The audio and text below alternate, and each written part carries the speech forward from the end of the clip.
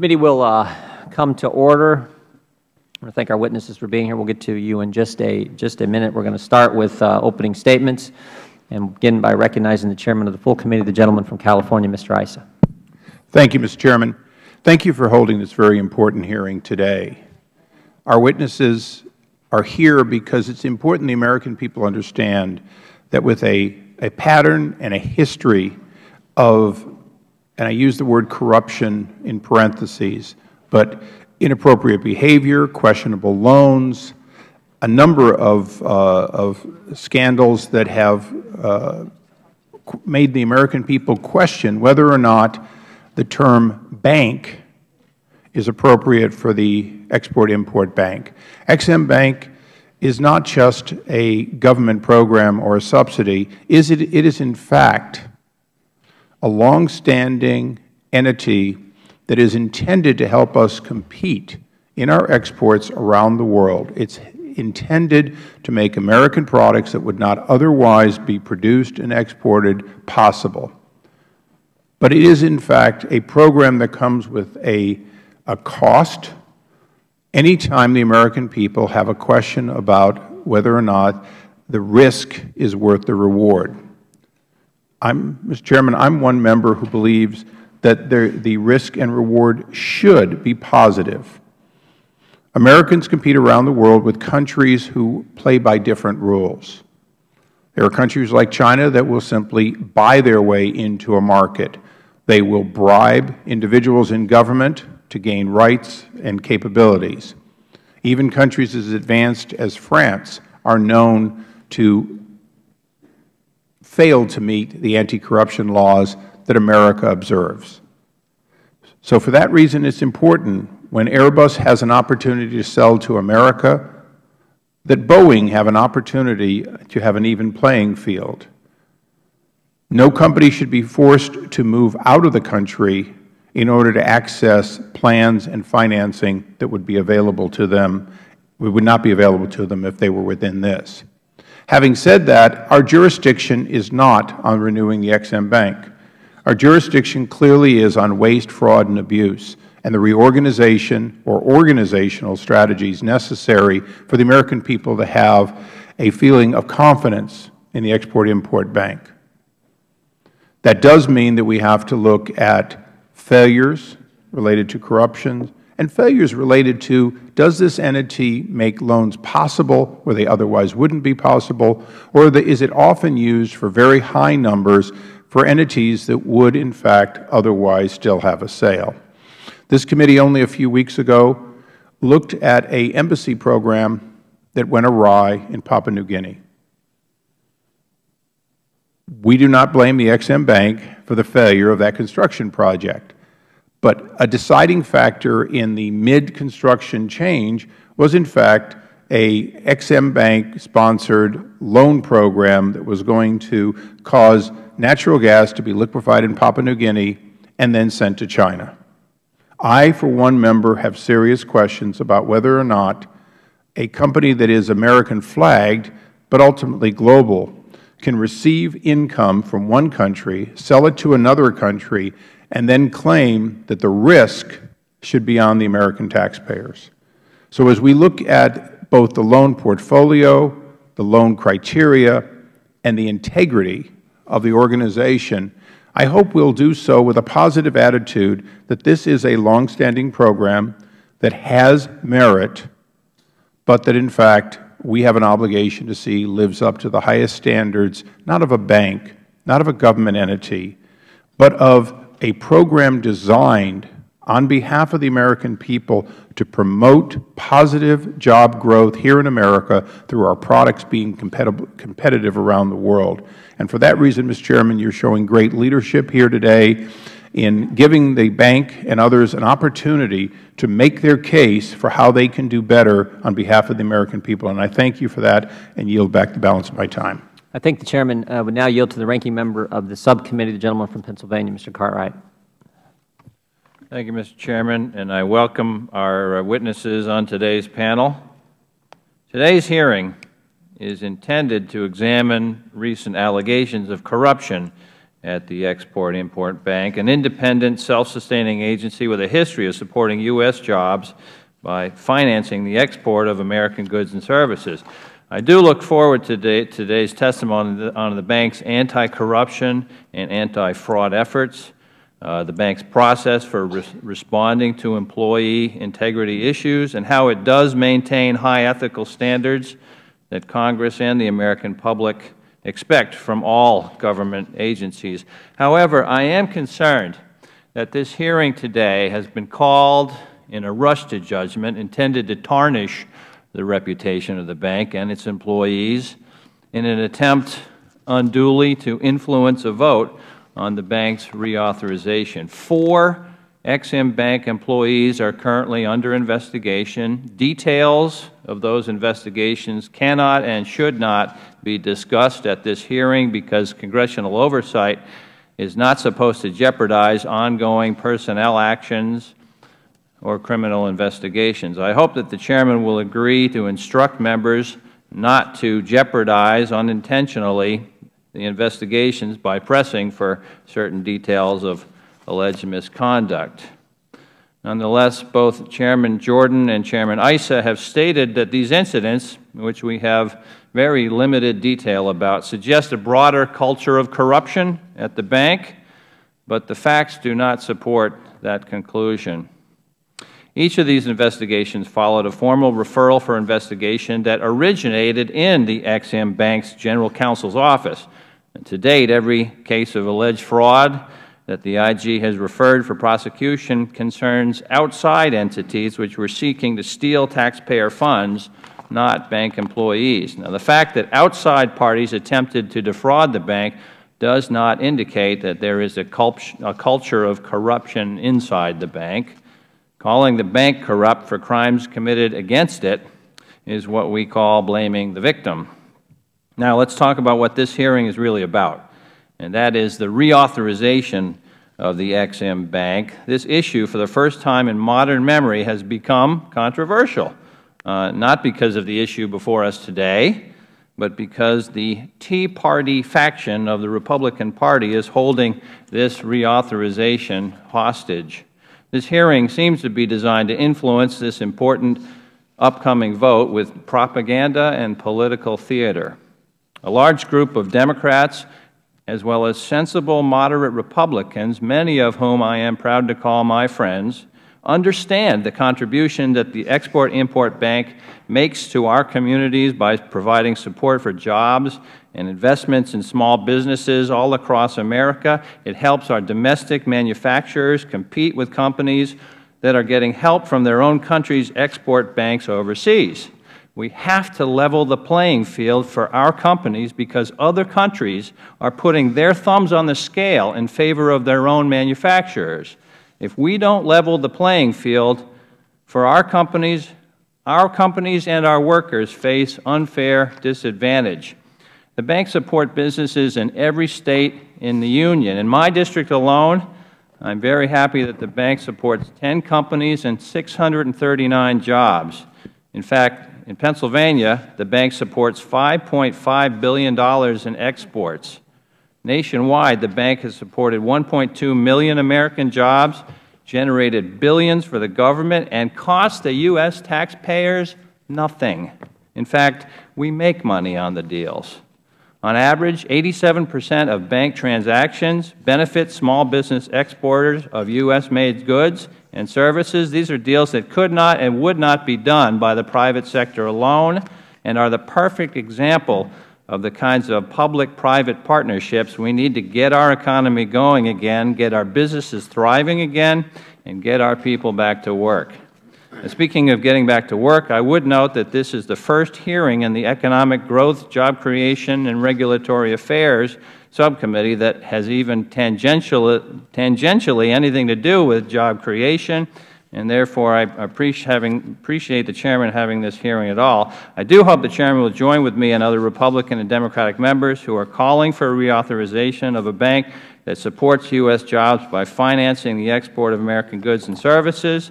In fact, an op-ed by William E. Brock, Labor Secretary under President Ronald Reagan, shows how far away from the tenets of President Reagan the modern Republican Party has drifted. He said, "As a Republican, I would prefer that the private sector carry the entire load of supporting our international competitiveness, but the world market is not a level playing field, and the bank is absolutely vital for companies involved in the global economy." Having worked closely with Mr. Reagan on trade issues, I am confident that he felt the same. And, Mr. Chairman, I ask unanimous consent to enter this op-ed by former Secretary Brock into the record. Without objection. Thank you, Mr. Chairman, and I yield back. I thank the gentleman for his statement. According to a recent report, well, let me do one other thing first. I ask unanimous consent that Mr. Mulvaney, the gentleman from South Carolina, be allowed to participate in today's hearing. Without objection, so ordered. According to a recent report in the Wall Street Journal, at least 4 bank employees are under investigation for accepting bribes and steering Federal contracts to favored companies. In fact, fraud within and against the bank may be far more widespread. The Acting Inspector General of the bank has informed the committee that there are at least 40 active and ongoing investigations of fraud. And I would just, as an aside, highlight after the ranking member's opening statement that what better time to discuss real concerns at the Export-Import Bank than when we're looking at the issue of reauthorization. I think this would be the appropriate time to have this kind of hearing and look at these very issues. In a hearing last month before the Financial Services Committee, Mr. Hochberg testified, quote, "The article that was in yesterday's Wall Street Journal, in my opinion, is actually a good article because it says to our staff and to the exporter, if you're doing anything funny, any funny business, we are on to you." But just a few years ago, the Export-Import Bank was at the center of the most high-profile corruption scandal, abscam, when former Congressman William Jefferson was caught with $90,000 in his freezer. As part of that investigation, an Ex-Im Bank employee admitted to taking a $100,000 bribe from a Nigerian businessman seeking financing from the bank. Apparently, the bank's employees need regular reminders that it's wrong to accept bribes. The allegations are appalling, but they are hardly shocking. The sole purpose of the Ex-Im Bank is to hand out billions of dollars to private companies in the form of direct loans, loan guarantees, and credit insurance. Given such massive government largesse, the bank is a natural target for fraud, and its employees are natural targets for bribery and corruption. What is shocking is how the bank has managed that risk. One of the witnesses before the committee today is alleged to have accepted bribes from a South Florida exporter known as Impex Associates. Ex-Im Bank has a long history with Impex Associates, approving over 22 deals stretching from 2002 to 2011. In 2006, a 70-page lawsuit filed in Federal court laid out in excruciating detail how Impex Associates was nothing more than a massive scheme to defraud the bank. Even after the whole world knew that Impex Associates was bilking the American taxpayer, it took the bank's management 3 years. 3 years to suspect there was anything wrong and refer the matter to the Inspector General. In fact, during those 3 years, the bank approved 5 more deals with Impex, subjecting taxpayers to up to $40 million in liability. According to the 2013 Federal Employee Survey, the bank's staff have little faith in its leadership. When asked if, quote, "my organization's leaders maintain high standards of honesty and integrity," only 42% of the employees at the bank said yes. When asked whether they could, quote, "disclose a suspected violation of any law, rule, or regulation without fear of reprisal," only 50% of the bank employees said yes. That's the culture that exists at the bank. That's why it's appropriate we have this hearing at a time when we're looking at the issue of reauthorization.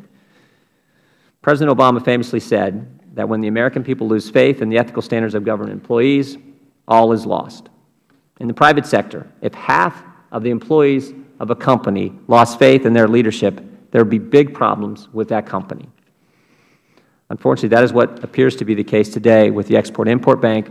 That's why we're having this hearing. And with that, I would yield back our time and recognize. Is there anyone else on the Democrat side who is Mr. Cummings? Anyone else wish to make an opening statement? Anyone else on the Republican side wish to make an opening statement? We will now go to our members who have 7 days to submit opening statements for the record. We will now go to our witnesses. We have first Mr. Johnny Gutierrez, who is the former official in the short-term trade finance division of the Export-Import Bank. We have the Honorable Fred Hochberg, who is Chairman and President of the Export-Import Bank of the United States, and Ms. Diane Katz, who is a Research Fellow in the Regulatory Policy Division at the Heritage Foundation. We want to thank you all for being here. We know it's not always easy to do this, but we appreciate you being here with us. Pursuant to committee rules, all witnesses will be sworn in before they testify. If you'll please stand and raise your right hand.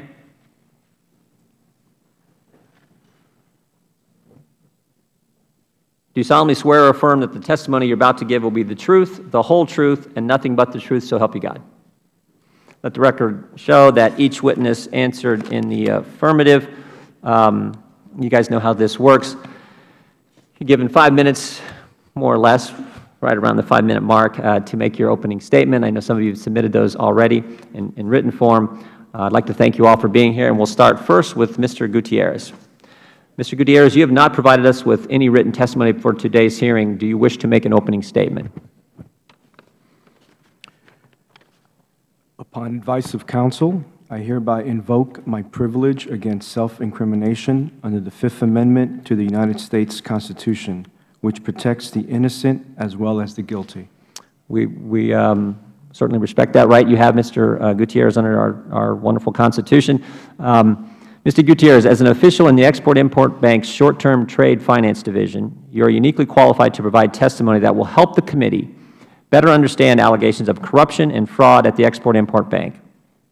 To that end, I must ask you to consider answering the questions. So if you'll just bear with me. Mr. Gutierrez, while you were at the Export-Import Bank, did you accept any gifts or items of value from either Geraldo Diaz or Impex Associates?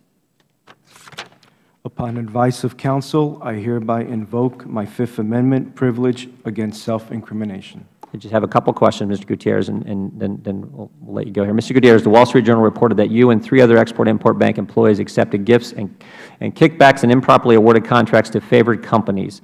Are you aware of any other employees at the Export-Import Bank who accepted gifts or items of value from companies or individuals seeking export financing? Upon advice of counsel, I hereby invoke my Fifth Amendment privilege against self-incrimination. Just one last question, Mr. Gutierrez. Are you prepared to answer any questions here today about anything you did while you were at the Export-Import Bank? Upon advice of counsel, I hereby invoke my Fifth Amendment privilege against self-incrimination. Does the ranking member have questions for Mr. Gutierrez? Not at this time.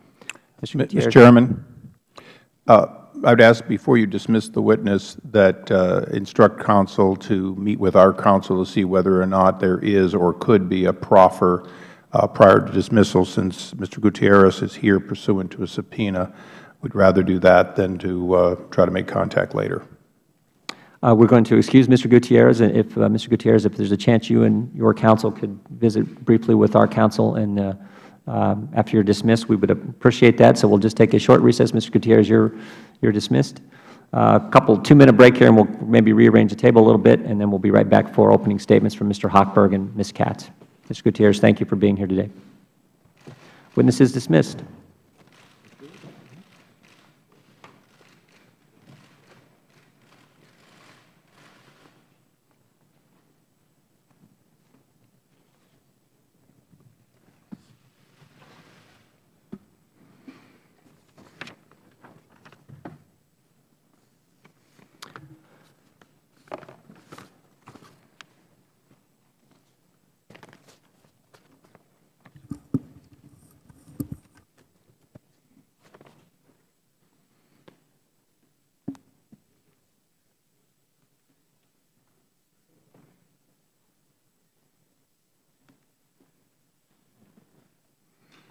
Mr. Hochberg, you are recognized for 5 minutes. Thank you. Chairman Jordan, Ranking Member Cartwright, and committee members, thank you for inviting me here to testify before you today. Ex-Im Bank is the official export credit agency of the United States. We operate exclusively in cases where the private sector is unwilling or unable to provide support and to level the playing field against foreign competition. I am proud of our 400-plus employees do each and every day. Ex-Im Bank has supported 1.2 million private sector jobs in the U.S. jobs since 2009, including 205,000 in fiscal 2013 alone.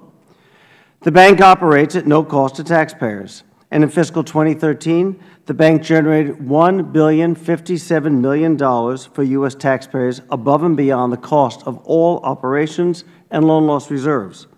The $1 billion goes towards deficit reduction.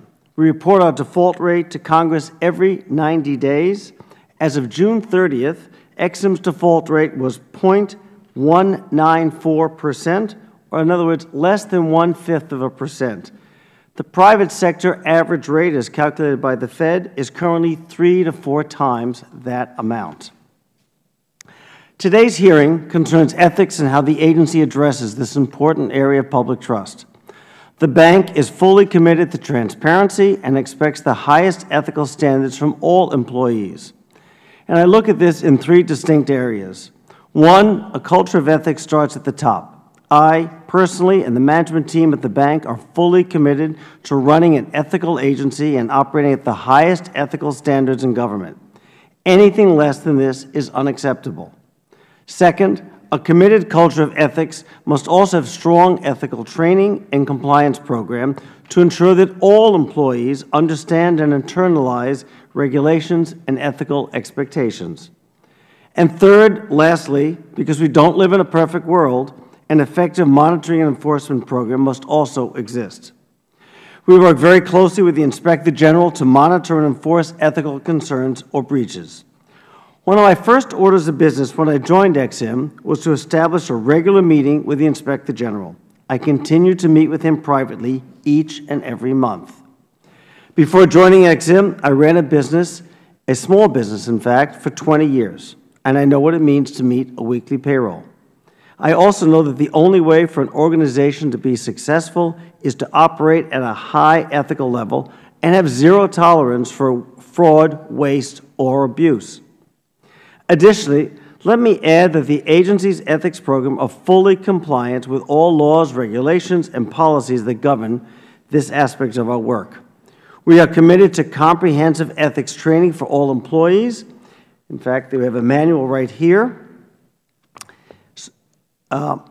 And foster an environment where employees are encouraged to ask questions and report suspected unethical behavior. Here are just 7 examples of what we're doing. All new employees receive the manual ethics training upon arrival. They also receive mandatory annual ethics training thereafter. 3, Ex-Im thoroughly reviews all financial disclosure reports required to be filed by all employees on an annual basis. 4, we conduct background checks on all of our employees and contractors that work at the bank. 5, we also periodically conduct background reinvestigations on employees who have access to sensitive information and those who hold high-level security clearances. 6, we provide advice to employees to avoid any potential conflicts of interest. And lastly, we work closely with and refer matters as appropriate to the Inspector General. As I mentioned, I meet monthly with the Inspector General, and we review the status of audits and other ongoing investigations and periodic reports to Congress. I am only informed of an investigation at the discretion of the Inspector General. Ex-Im Bank fully respects the authority of Congress to provide oversight of the bank, and we strive to comply with all congressional requests to the fullest extent possible without compromising ongoing investigations. I know that every member of this panel shares my concern about not interfering with an ongoing criminal investigation. The last thing I want to do is interfere with the ability of law enforcement officials to fully and successfully prosecute wrongdoing. I know there is intense interest in the allegations mentioned in a recent newspaper article. So as not to compromise the ongoing criminal investigations, privacy interest, and due process rights, I can only say the following. 3 individuals are no longer employed by the bank, and a 4th has been placed on administrative leave. I want to reiterate the bank has zero tolerance for ethics violations, and I look forward to answering your questions.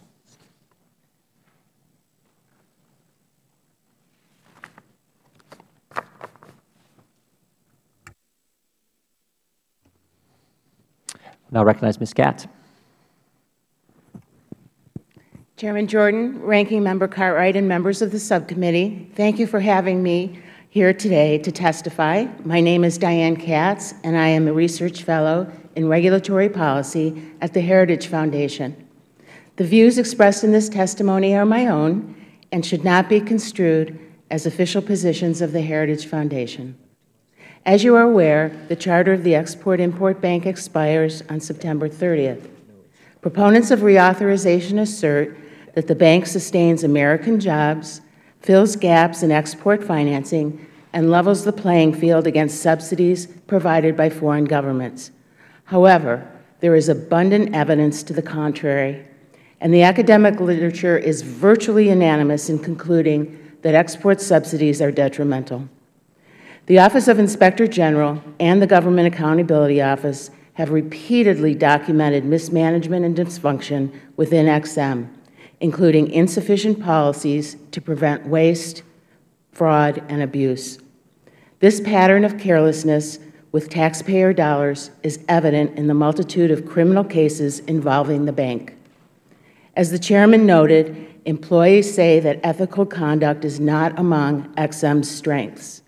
In a 2013 government survey, only 42% of bank employees agreed with the statement, "My organization's leaders maintain high standards of honesty and integrity."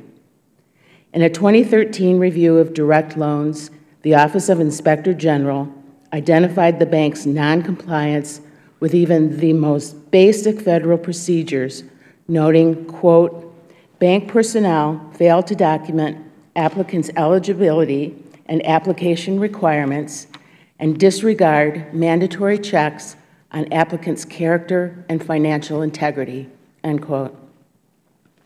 Operational deficiencies appear to have worsened as bank financing has surged. XM's portfolio has increased by 94% since 2008. As noted by the Inspector General, this rapid growth raises concerns as to XM's inability to manage and monitor its portfolio. Failures in management and monitor are evident in dozens of cases of fraud.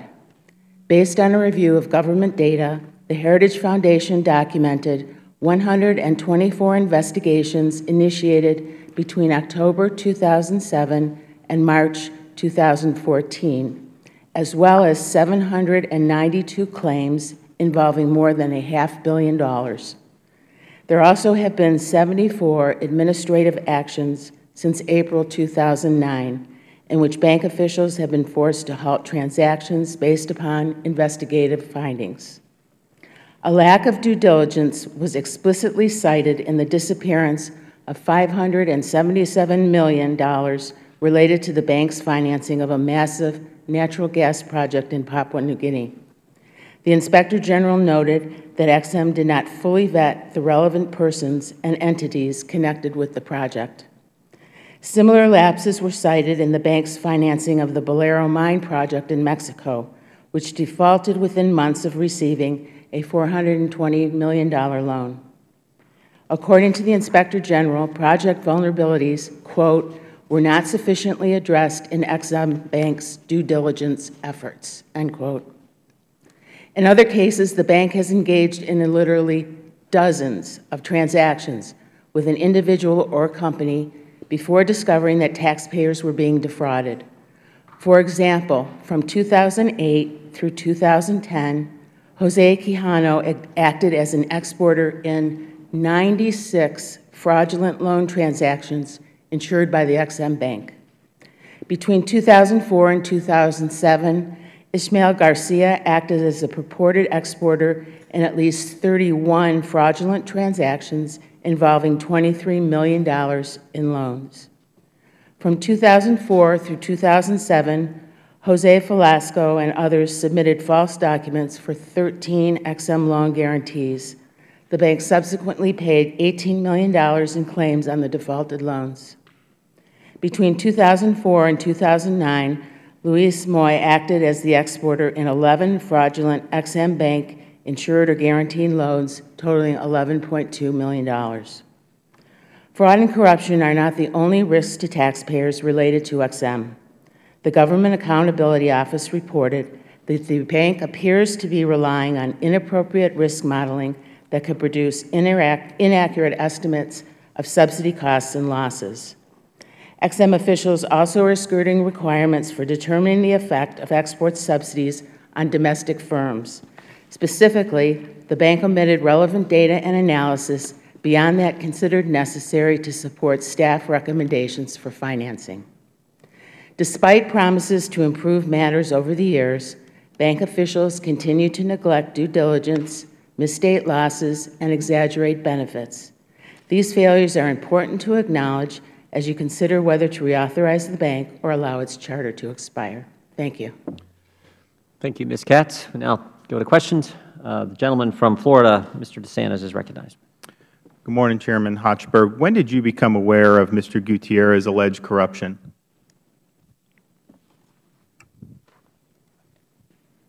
There are 4 employees who are under investigation, and on advice of counsel and after talking to the Inspector General not to jeopardize their case, I'm really not able to talk about a criminal investigation while it's going on. So you can't even say when you were apprised of it, just in terms of how we evaluate your role in running the agency, not even getting into the criminal charges?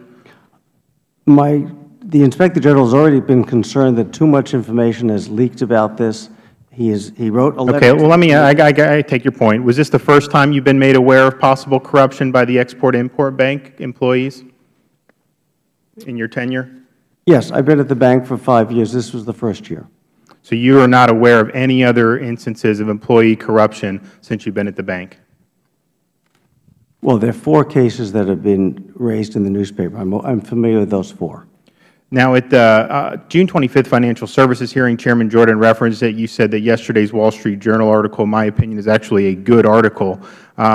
Did the Export-Import Bank need a reminder by the Wall Street Journal that it's explicitly illegal to accept bribes? No.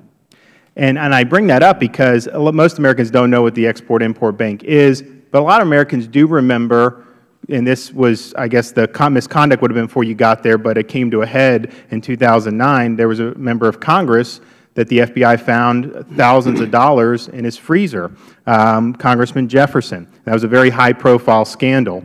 And so I guess my question is, why are we here again? It's been just 5 years since the Export-Import Bank was at the center of one of the biggest corruption scandals in Congress, certainly in decades, and yet it's back on the front page of the Wall Street Journal. So how is that a good thing? What I tried to say, Congressman, is that we work closely with the Inspector General. We have set a high ethical standard at the bank. We work closely with all employees to provide ethics training. We instituted a multi-day course this year that was oversubscribed. Over 50 people have taken it so far. We're going to be extending that. We have a high ethical standard there. On the other hand, enforcement, the reason we have to have enforcement is not everybody plays by the rules, not everybody follows the rules. And when that does happen, and in this case, in the cases we're talking about, employees at the bank referred each and every one of those to the General Counsel and to the Inspector General. So the source of those, the 4 instances that the Wall Street Journal referenced, the source of that were employees referring that, or did those start in the context of a fraud investigation? It started with employees saying that something doesn't look right in this transaction or in this area of the bank. Okay. Because according to your letter to the committee, the alleged wrongdoing by Mr. Gutierrez was discovered during a fraud investigation. I think that's what you're saying. There was a transaction. People say, hey, there may be something wrong. So basically, the foreign company may be committing a fraud, or the domestic company, against the XM Bank. Now, as I understand it, there are at least 40 outstanding fraud investigations of bank transactions that are outstanding. Is that correct?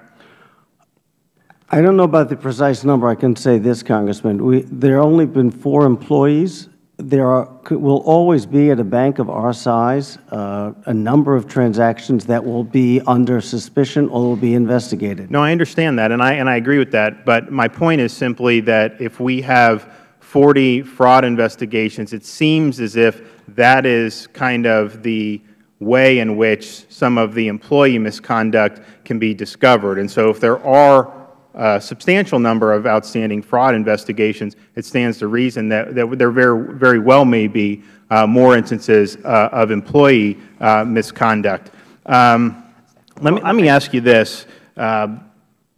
You noted in your testimony that the Ex-Im Bank serves to kind of level the playing field. So you have all these foreign countries that engage in subsidies for their domestic industries. And I guess my question is for you is, why are we worried about foreign nations engaging in industrial policies? It just seems to me that I understand why that would be politically attractive, but economically it seems like it would be counterproductive because you basically have central planners who are allocating capital rather than allowing private individuals. And so if China wants to go down that road, China may not be experiencing the growth that they would have if they were leaving private capital to allocate itself based on the private ownership. So how would you respond to that?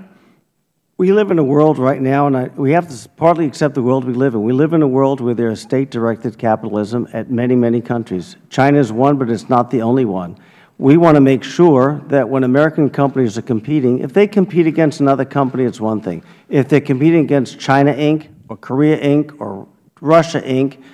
and so forth, sometimes those companies are backed by those governments. We want to make sure only if our financing is needed to level the playing field do we step in. We only step in those rare occasions when we need it to. My time has expired. I yield back to the Chairman. Gentleman from Pennsylvania, the ranking member, Mr. Cartwright, is recognized. Thank you, Mr. Chairman. Mr. Hochberg, I thank you again for appearing here today, and I just want to run over a few important facts with you. First of all, am I correct that the Ex-Im Bank supports 1.2 million American exporting jobs? Yes, that's correct. At no cost to the taxpayer? That's correct. No cost to the taxpayer. And this is a function to address my colleague Mr. DeSantis' concern. How many other countries, it's something like 40 other countries in the developed world that have the equivalent of the American Ex-Im Bank. Isn't that true? There are actually 59 other export credit agencies around the world. 59 others in the world. And if we didn't have ours to help American companies compete, the playing field would be much less level than it is today. Am I correct in that? That is totally correct. All right. Well, nevertheless, we do have this Wall Street Journal article about 4 cases of potentially criminal misconduct, and I want to talk about that. With respect to those, I understand that on the advice of the bank's counsel, you're not able to discuss the details of those cases. Am I correct in that? That is correct. Now, we asked the acting Inspector General whether he would be able to discuss the circumstances of those 4 individuals, and in a letter we received from him yesterday, he explained as follows, and I quote, "Disclosure of such information could seriously prejudice law enforcement efforts by alerting potential defendants to which potential witnesses and sources of information the government has obtained," unquote. To your understanding, Mr. Hochberg, is that the same reason why you were advised not to discuss the details of those cases? Precisely. All right. But, Mr. Hochberg, I'm guessing it is a matter of some frustration to you that you cannot share more information about the allegations of misconduct concerning these 4 individuals. Is that right? Yes. I mean, they're under investigation. I don't have all the facts, so I would only be making conjecture. And I share your frustration, Mr. Hochberg. But I understand why we can't do that here. It would be a scandal if something this committee did allowed potential defendants to avoid prosecution. And while I understand you can't share with us the details about those 4 individuals, the question is, what, if anything, can you tell us about any employment action the bank has taken against these individuals to date? There are 4 employees who are subject to an investigation, 3 of which have been separated from the bank. 1 is still on administrative leave because it was only discovered in the last 6 or 8 weeks. Each one of those is subject to a potential criminal investigation and criminal charges. So we are working with the Inspector General, Department of Justice, that is doing the full investigation. Now, in terms of timing, Mr. Hochberg, as I understand it, the bank took employment action against these individuals before the Wall Street Journal article first appeared. Am I correct? Oh, yes, months before. So at the time the Wall Street Journal reported it back in June of this year that the bank had suspended or removed 4 individuals for misconduct, the bank was not only aware of the allegations, but it had already taken action, correct? That's totally correct. In a letter we received from the Inspector General yesterday, and I do ask for unanimous consent to enter this letter into the record. Without objection. He explains that to date, he has not found evidence of widespread employee misconduct or any systemic employee involvement in fraud schemes at the bank. My question is, in those instances in which employee misconduct has been alleged to have occurred, where did the tips come from and who asked the IG to investigate? In each of those cases, they came from other employees who either referred the matter initially to their supervisor or the general counsel, and then later they were referred to the Inspector General.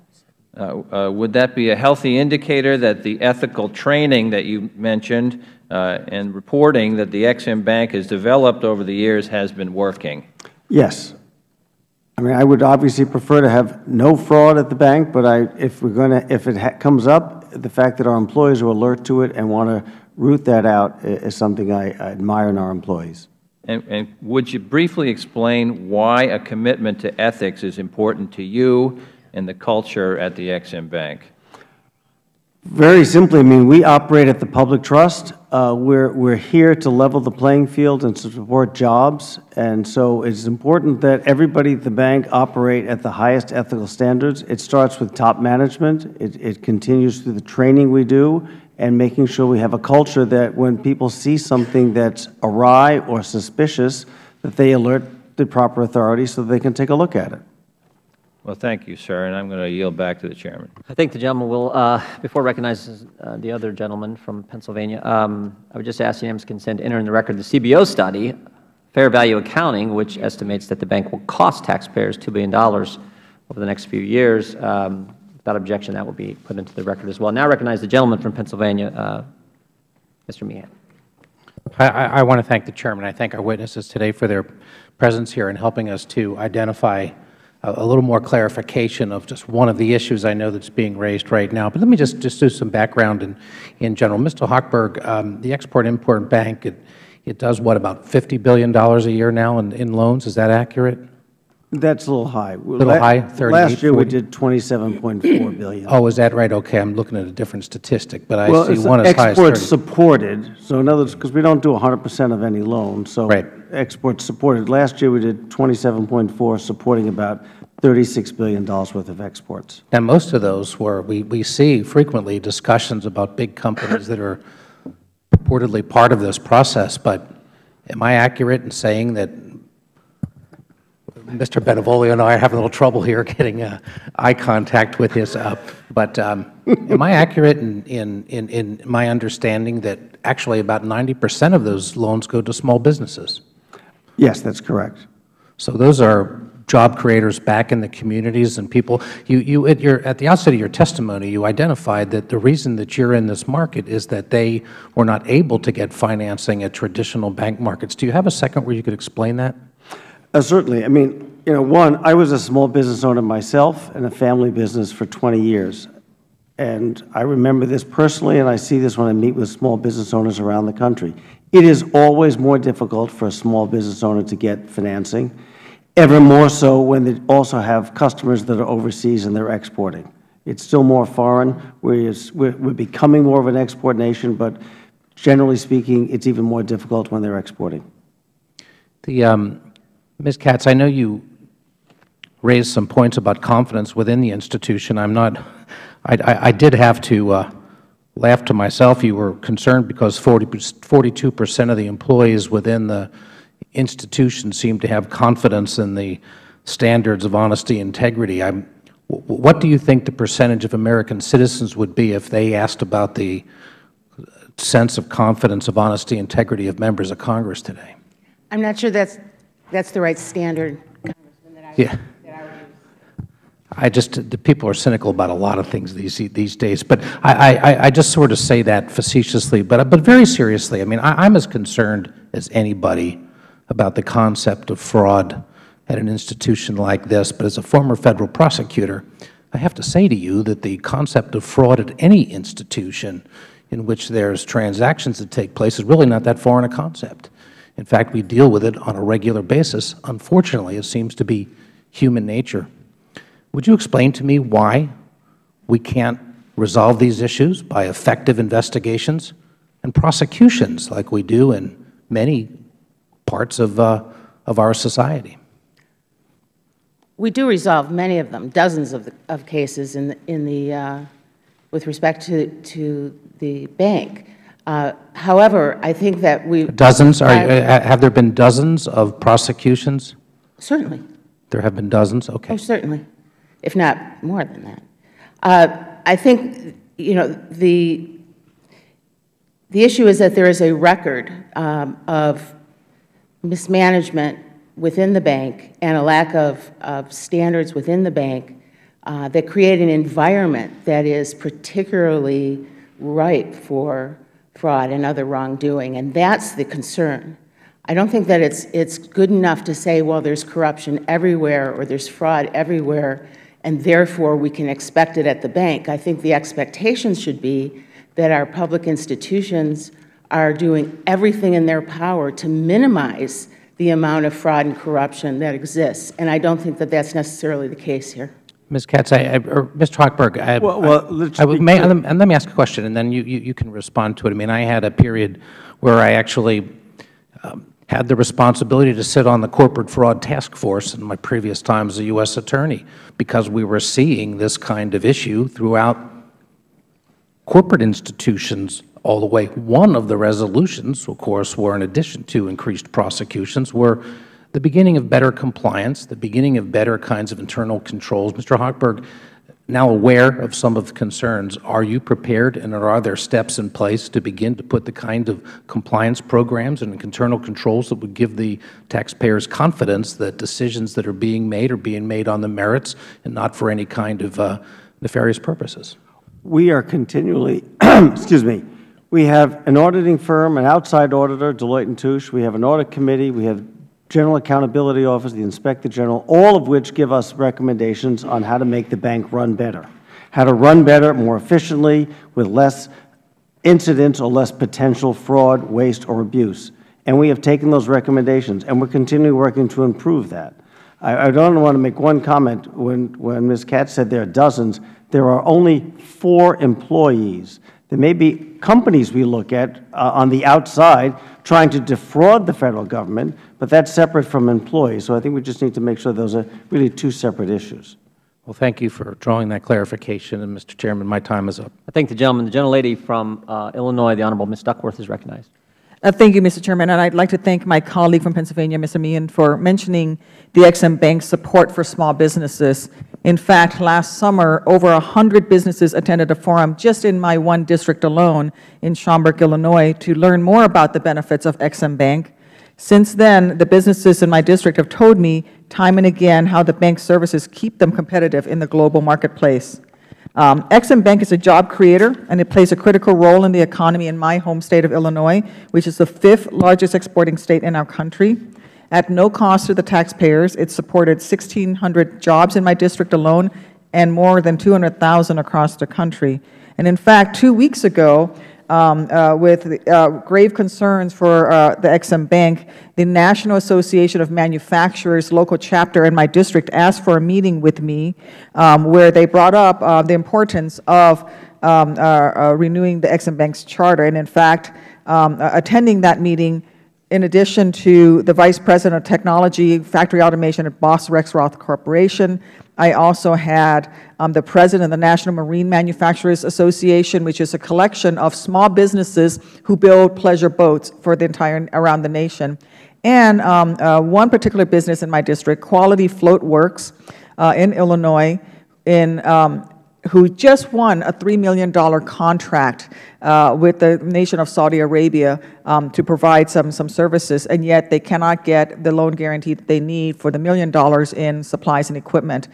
They will lose this contract that they've been competing for many, many years, and it equates to an entire shift that they would add to their factory, people that will be out of work in my district if they can't get this loan guarantee from the Ex-Im Bank.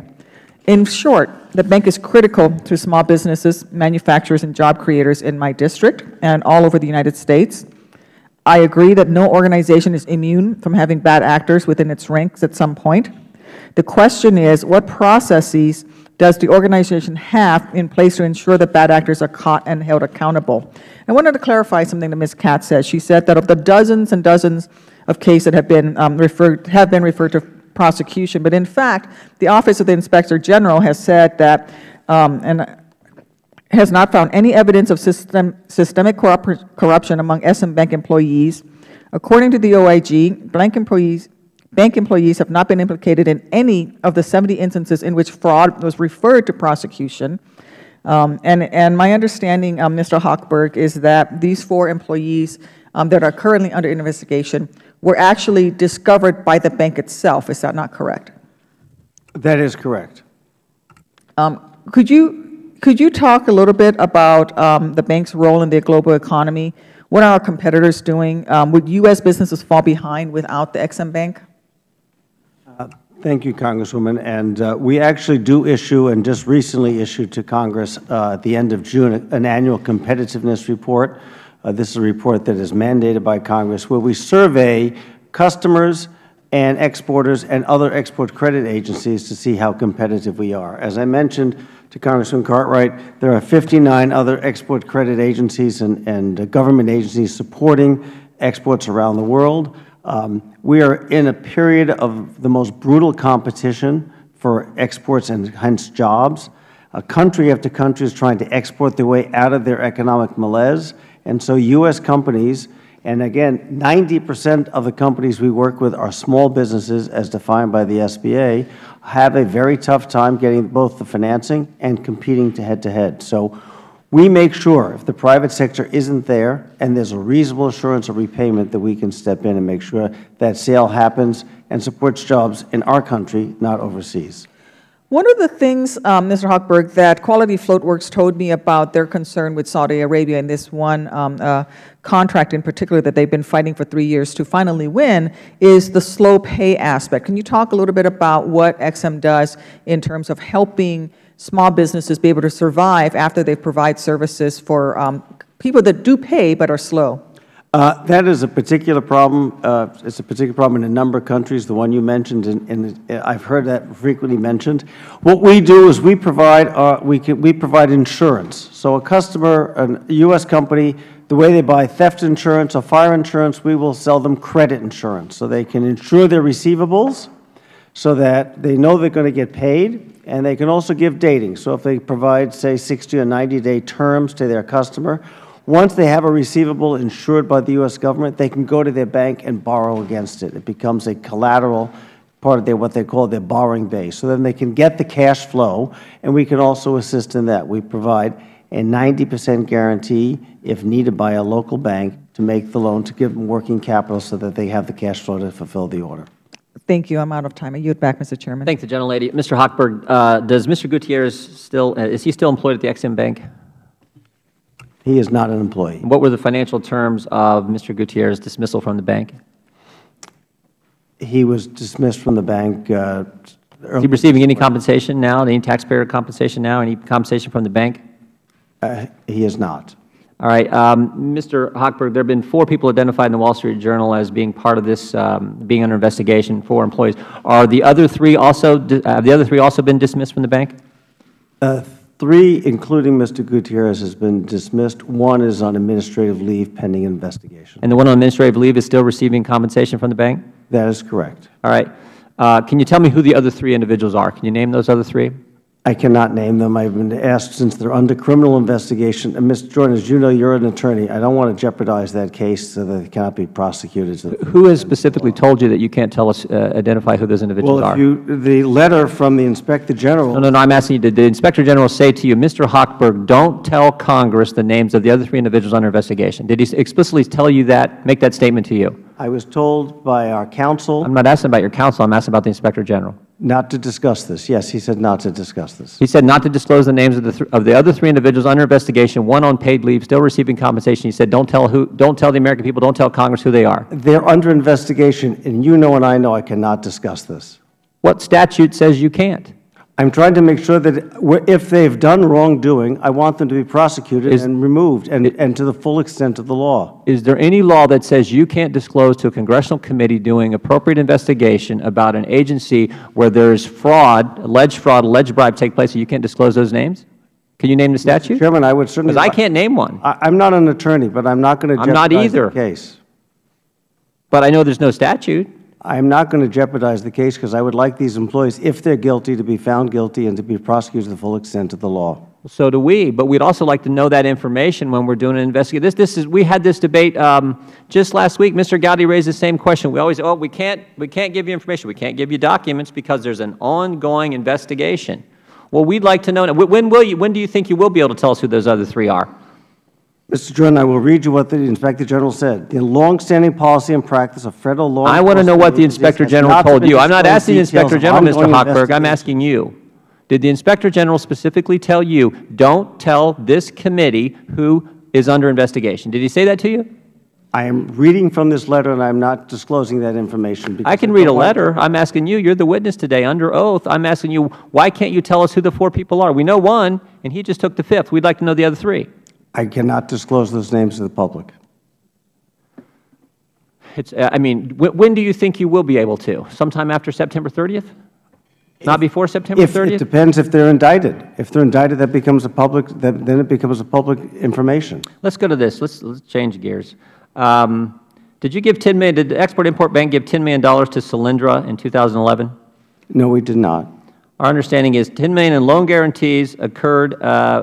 John Scott, former Vice President of Solyndra, touted the expedited manner in which Ex-Im Bank granted Solyndra a loan guarantee, stating it benefited from a, quote, fast due diligence process. So the Export-Import Bank did not help in any way financing Solyndra. Well, that wasn't the original question. We financed a company in Belgium that purchased products from Solyndra. We generally do long-term financing of foreign buyers who are looking at U.S. goods versus Chinese goods versus foreign goods.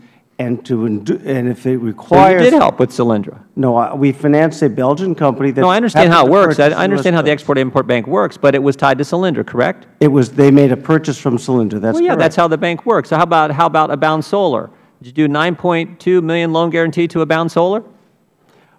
I'd have to look at what they we make loans, Mr. Chairman, to the foreign buyers who's buying from U.S. companies. Right. I understand. Both Abound Solar and Solyndra went bankrupt. This committee has done a lot of examination of the loan guarantee program, and I just found it amazing that you were also tied in with the very companies in the loan guarantee program which lost taxpayer money to Solyndra, Abound Solar, Beacon Power, and others that you've given money to benefit those same companies. Let me go back to you, Ms. Katz, real quickly. You mentioned the number 74 in your testimony. Tell me about that again. Those are administrative actions that were reported taken by the Inspector General following integrity investigations at the agency. 70 closed investigations where they found serious— What's referred to, there's not a lot of transparency, as you might imagine, with these things, but administrative actions are responses by the Ex-Im Bank to stop transactions, cancel policies, or protect funds at risk based upon investigative findings. All right. Thank you. Last thing before I run out of time here, Mr. Hochberg. Again, just for the record, the Inspector General didn't explicitly tell you not to share with Congress the identities of the other 3 individuals under investigation. Yes or no? I have been advised not to disclose the names of the individuals who are under investigation, not to jeopardize their case. And who was that? Who advised you not to? Your counsel? Our counsel. Ex-Im counsel? And working with the Inspector General. Who advised you, counsel or Inspector General? Mr. Jordan, both. I meet with the Inspector General on a regular basis. I meet with him every month, as I mentioned to you. And when these have come up, he has said not to discuss them. All right. I thank the gentleman. I will yield now to the Ms. Kelly. Gentleman is recognized for 5 minutes. Thank you, Mr. Chair.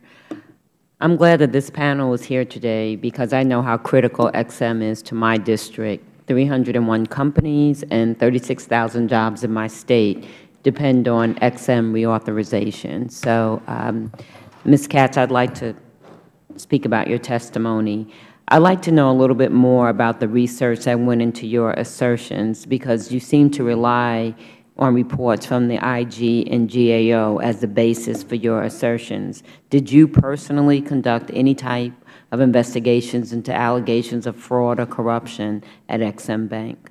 I reported on what the Inspector General has issued and his reports to Congress, as well as the Government Accountability Office, and I believe that both of those bodies are considered to be pretty reputable when it comes to their reports.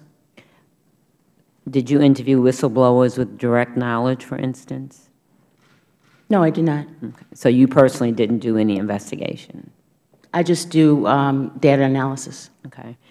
Did you ever speak with the IG to understand their assessment as to whether the bank, in fact, is rife with fraud or corruption? I didn't need to do that based on the numbers that the IG reported. It was pretty evident what the degree of fraud is as they reported it. Okay, so let me get this straight. You have testified that there is a record of fraud and corruption at Ex-Im Bank, and you haven't personally conducted any investigation into such allegations, nor have you ever spoken to the IG for their views on whether such a record exists. Is that right? Representative, right? their views are pretty plain, and if you would like to see the reports— I'm just asking you, is that right? If you'd like to see the reports in which they make those views plain, then I'd be happy to send those to you. But is that right, what I'm asking you? Are you asking me, am I a police detective? I'm not. No, I didn't ask you that. I just asked you if you personally conducted any investigations or if you've ever spoken to the IG. That's all I'm asking. I've not spoken to the IG. I've read the Office and IG's reports, and I don't do criminal investigations, but I do data analysis. Okay, thank you. It would seem to me that on this issue of whether Ex-Im Bank is rife with employee fraud and corruption, this committee should be hearing from the folks who have firsthand knowledge about any such investigations, namely the IG. Fortunately for us, the IG sent a letter, which has been talked about. And when we take a look at the letter, the IG expressly states that since 2009, in the 71 indictments his office has secured against individuals who attempted to defraud the bank, none were against employees of Ex-Im Bank. Ms. Katz, do you agree that it's important for the public to understand that none of the indictments the IG has secured has involved Ex-Im Bank employees?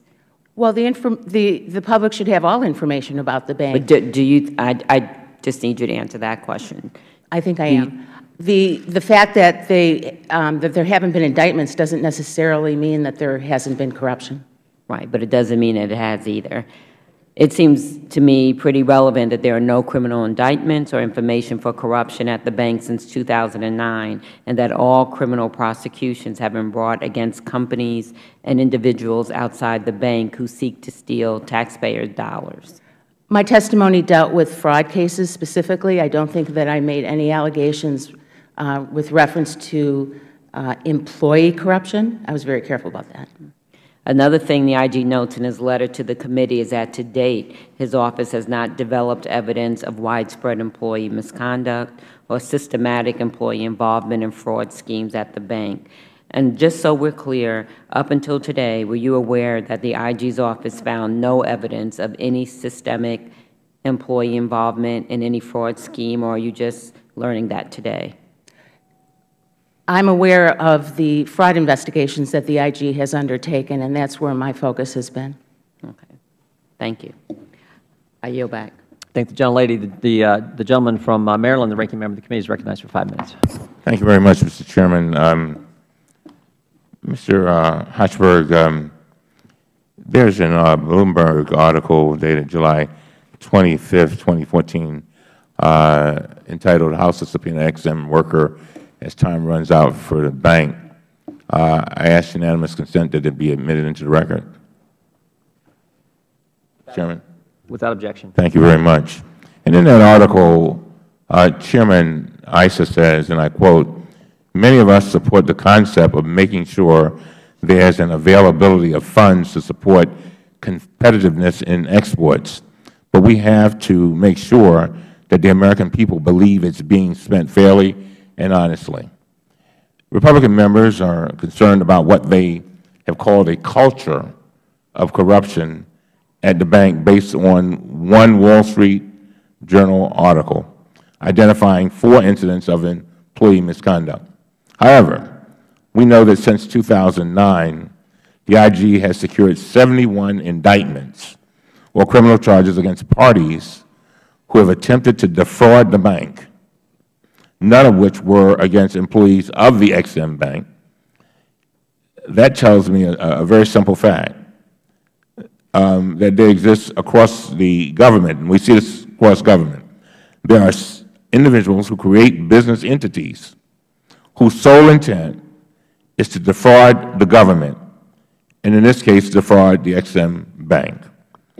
There seems to be a legitimate oversight concern for the outside parties that are attempting to defraud the bank, and that is very, very important. Mr. Hochberg, I would like to discuss some of the anti-fraud efforts at the bank and the results of those efforts. I want to go through these things because I think that we need to be clear on the record of what's going on at the bank and what's not, because there are people whose careers could be tainted based on inaccurate information. One indicator of fraud is the default rate. Is that correct? Is that one of the things that you all look at? Yes, sir. Currently, your default rate is approximately 0.2%. Is that correct? Actually, yes, a drop less than that even. I'm sorry? Slightly less than that. What is it? It's 0.194%, less than 1/5 of 1%. Mr. Hochberg, in your testimony, you state that the bank works with its IG to establish an effective monitoring and enforcement program for fraud and ethical misconduct. The IG has notified the committee that it works with the bank employees to identify potential fraud schemes in the early stages. Do you agree that bank employees play an important role in detecting fraud? Without question. And why do you say that? Well, because in these 4 cases with other employees, it was detected by employees, and our employees go through a rigorous ethical training. As I mentioned, upon joining the bank, we actually even have a handy guy they can keep at their desk. We have a 7-member staff that is in the ethics department in the legal counsel's office that fields questions. How do I deal with situations? Is this an ethical behavior? We also just began conducting this year training how to detect fraud in outside agencies, outside contractors, outside entities. So this is sounds like this is a big deal for you all. It's a very big deal. Listen, the public trust is essential for us doing a good job. And so we take that very seriously. I take that very seriously, and so does our ethics staff. Now, the IG also stated that the most common fraud schemes involve outside parties obtaining loans through false representations and submission of false documents. Is that correct, Mr. Hochberg? That is correct. However, Republicans ignore this fact and instead choose to examine allegations of corruption reported in the Wall Street Journal with no other information. I'm concerned with the evidence of outside parties attempting to defraud the bank. These were incidents which were revealed following an IG investigation based on referrals by bank employees. That's correct. So it is concerning that my Republican colleagues almost ignore the evidence of misconduct by outsiders and the role of bank employees in identifying potential fraud. Instead, the majority focuses on what appears to be a few isolated incidents. And don't get me wrong, if somebody is doing something wrong, we ought to deal with that. But again, I just wanted to make sure the record is clear. And just one other thing, Ms. Katz, in answering Ms. Kelly's question, Congresswoman Kelly's question, did I hear you say you made no allegations of employee corruption? Is that, I wrote it down. Is that what you said? Yes, sir. Very well. Thank you very much, Mr. Chairman. I think, gentlemen, isn't it true, Ms. Katz, that when you do the outside fraud investigation, that's when you find out that there may be some problems on the inside? Isn't that how it normally works, Ms. Katz? Well, certainly if there is widespread fraud, it should raise questions or at least concerns that the internal— But isn't that how the Mr. Jefferson was identified? Isn't that how these 4 individuals who are now being talked about today were identified? There was an outside concern, and then that caused a focus on the inside, and you found employees who were doing some things wrong. Yes. Okay. I mean, that's why, I mean, it's all important, but that's what leads to potential wrongdoing on folks on the inside. The gentleman from South Carolina is recognized for 5 minutes. Thank you, Mr. Chairman. I thank both you and the ranking member for allowing me the courtesy of being here today. This is not my first Export-Import Bank hearing. As you can probably imagine, we've had several over in House Financial Services. So it's not the first time I've heard some of the numbers that we've discussed today, some of the testimony that we've discussed today. But I just want to encourage that you're not hearing both sides of the story. We hear, for example, Mr. Cartwright correctly pointed out in his opening testimony that 87% of the transactions at the Export-Import Bank involve small business. There's a flip side to that, which is that they're supposed to have 20%, just 20% of their volume go to small business. They've missed that target regularly.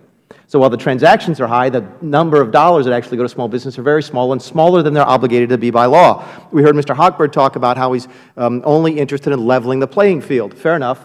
Only 1/3 of the bank, what the bank does, actually goes towards leveling the playing field. You could get rid of 2/3 of the bank tomorrow and still have the 1/3 of the bank that is actually used to level the playing field. Finally, Mr. Cartwright correctly mentioned that oftentimes this has not been controversial. I don't have to remind my Democrat friends, it was actually then Senator Barack Obama in 2008 who said that this was corporate welfare and needed to be cut back. So there are two sides to those stories. What I want to focus on most now today, though, is jobs, because we hear a lot of talk in here about jobs, and I think if we take a close look at how the bank talks about jobs, we might get some insight into the, let's call it the unhealthy culture at the Export-Import Bank, what Ms. Katz calls, I think correctly, this record of mismanagement. Let's look at how they talk about jobs. The GAO, in May of 2013, was extraordinarily critical of how the bank talked about jobs. They were concerned with how the bank counted. For example, they don't make distinctions between full-time and part-time work. They don't make distinctions between domestic jobs and international jobs. They haven't figured out a way yet to count the jobs that, for example, are created by Boeing in Japan.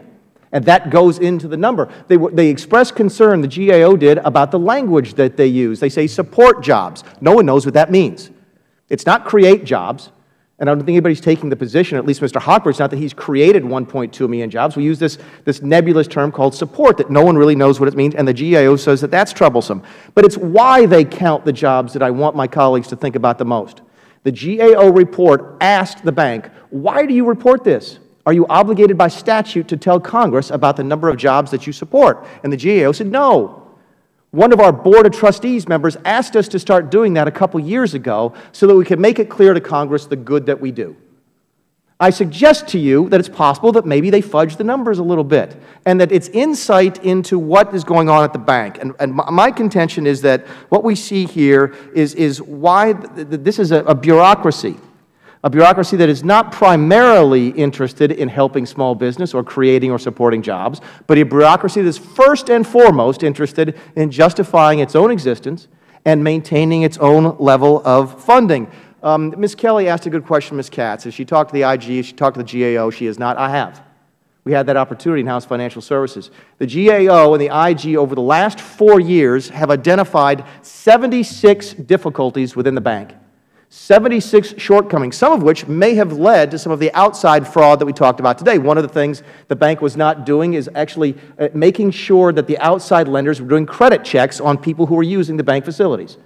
Same thing that Fannie Mae and Freddie Mac were not doing before the housing crisis. 76 meaningful things that the IG and the GAO said were wrong at the bank. Half of them have not been fixed in the last 4 years.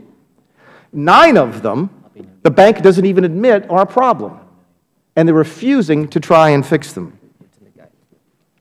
So I think that, as we take a look over what the culture is at the bank and how the bank operates and why the bank operates, leads to my question, which is this, Mr. Hochberg, the thing that we did not have at Financial Services, which is the results of the Federal Employee Viewpoint Survey results, which say that only 42% of your employees have think that the organizational leaders maintain high standards of honesty and integrity, and just about half feel like they can disclose suspected violations of law. You've been there 5 years. The Obama administration has been in charge for 5 years. Where does this come from, if not from the top? Congressman Mulvaney, I appreciate your coming here and providing these questions because you have here and at the Financial Services Committee. I I take very seriously the Federal Employee Viewpoint Survey. We do it every year. We encourage our employees to fill it out. There are many areas the bank excelled. There are a number of areas that are dissatisfaction. We have a lot of dissatisfaction on workload. The workload more than doubled in the last few years. People did not have the resources. Congress has added those resources. And when you look at the survey, when you look at both positive and neutral, if you put those two together, Ex-Im had about a 75% rating. Government-wide was 80%. Where does the 42%, short. where does a 42% approval rating, positive approval rating on leaders' high standards of honesty and integrity come from, if not from the top? This is an area we're working on. It's not an area for improvement. There are areas in this survey we excelled. There's some areas that need improvement. We could go further if you want to, and I could ask you about the approval rating on, I have a high level of respect for my organization's senior leaders, 38%. How satisfied are you with the policies and practices of your senior leaders, 24.8%? It comes from the top, does it? You've had 5 years to work on those types of things, haven't you? Congressman Mulvaney, we have a high ethical standard. We have 7 people in our ethics department. I look at our default rates. I look at our performance to Congress. I look at our financial performance. We have 25 years of unqualified clean audits from outside independent auditors, from PricewaterhouseCoopers for a number of years and Deloitte Touche. It would indicate if there was a problem at the bank that would show up in those numbers. Thank you very much. I've already overstayed my time. Mr. Chairman, Mr. Ranking Member, I would encourage you, if you decide to further pursue this, to bring in the IG and bring in the GAO and ask them what they think, if they think the bank has lived up to their expectations in getting their house in order. And I appreciate the time and the opportunity. Mr. Chairman, Gentleman from Maryland. it's unanimous consent that he be allowed. Mr. Mulvaney is on, I'm not on financial services, but he's made a lot of allegations. And I saw you scribbling stuff. I just like to hear what his answer is. I mean, we had wonderful testimony from Mr. Mulvaney. I need to hear from the witness. I agree. Mr. Hochberg can respond. Thank you. Well, there are a number of allegations. There are a lot going on here. Let me try and respond to the few of the notes I took. One, this year, about 23% of all dollars are going to small business entities. So in excess of the 20% that is required by Congress, that is should reach by Congress. We have put more efforts into reaching small businesses and do more with small businesses in terms of dollar volume than the bank has ever done. We have done more loans to small businesses in these 5 years than the previous 8 years combined.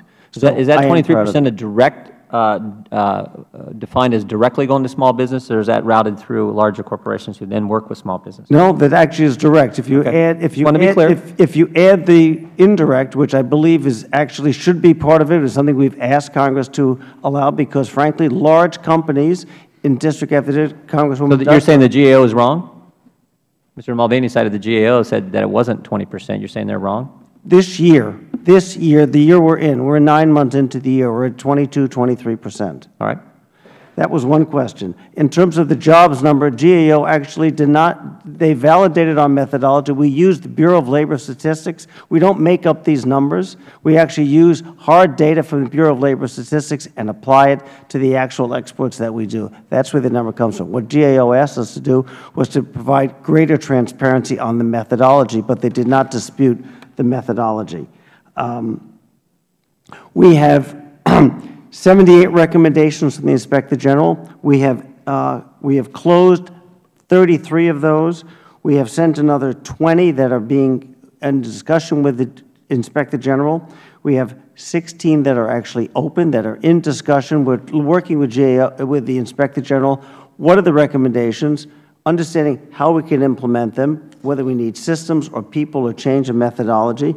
And we have 2 that are, quote unquote, unresolved that we're actually having a debate with the Inspector General whether they're warranted or not. So 2 out of 78 are actually have any degree of contention whatsoever. We have accepted otherwise all the other recommendations of the Inspector General and have put them into place. But 38 have been implemented. Was that the number you gave, 38 out of 78? 33 are actually closed. Okay. Which means totally closed. Totally the others are either in process of being implemented, and as I said, only 2 are being discussed. And when did you receive these recommendations? They've been over the years. Some of them some of them take technology, some of them take IT support to change. So but we've been working diligently. I mean, the Inspector General has said that we have been fulfilled their requirements. I have not had an objection from the IG saying that we have not been cooperative, haven't worked with them, haven't accepted their recommendations. Yeah, so you've done 33 of the 78. You've completed 33 of the 78 you've received. 33 are closed. The rest we're in the process of But that's what we closing look bid at. We now. look at getting to the finish line, actually getting the job done. 33 of 78, I think, was Mr. Mulvaney's point. That's less than half. Less than half have been totally closed, and Right. the others are in work. I understand what you're saying, but I'm just saying to Mr. Mulvaney's point. Mr. Chairman, there will always be items in the work. We'll never get to I zero. understand It is that. impossible to get to zero. I understand that. I understand that, but we want to be clear and define these things accurately. The gentlelady from did the gentleman have another point to make? The only other point I would make, actually, Because usually just the members get to filibuster, not the witness. But I'm letting you go. you're a very kind chairman, sir. All right. In the last decade, when some of the items that Ms. Katz was referring to, we have processed over 33,220 applications. Let me ask you about this. Let me just do one thing, since we got this extended dialogue with you, Mr. Mulvaney, and I'll let Nick jump back in Mr. Mulvaney jump back in if he'd like. But he raised the issue that half the employees who took the survey said they can't trust their leadership. Now, you got a page and a half about ethics and training and all this stuff in your written testimony. I read it last night. You made a big deal of it when you made your opening statement. You made a big deal to a number of members.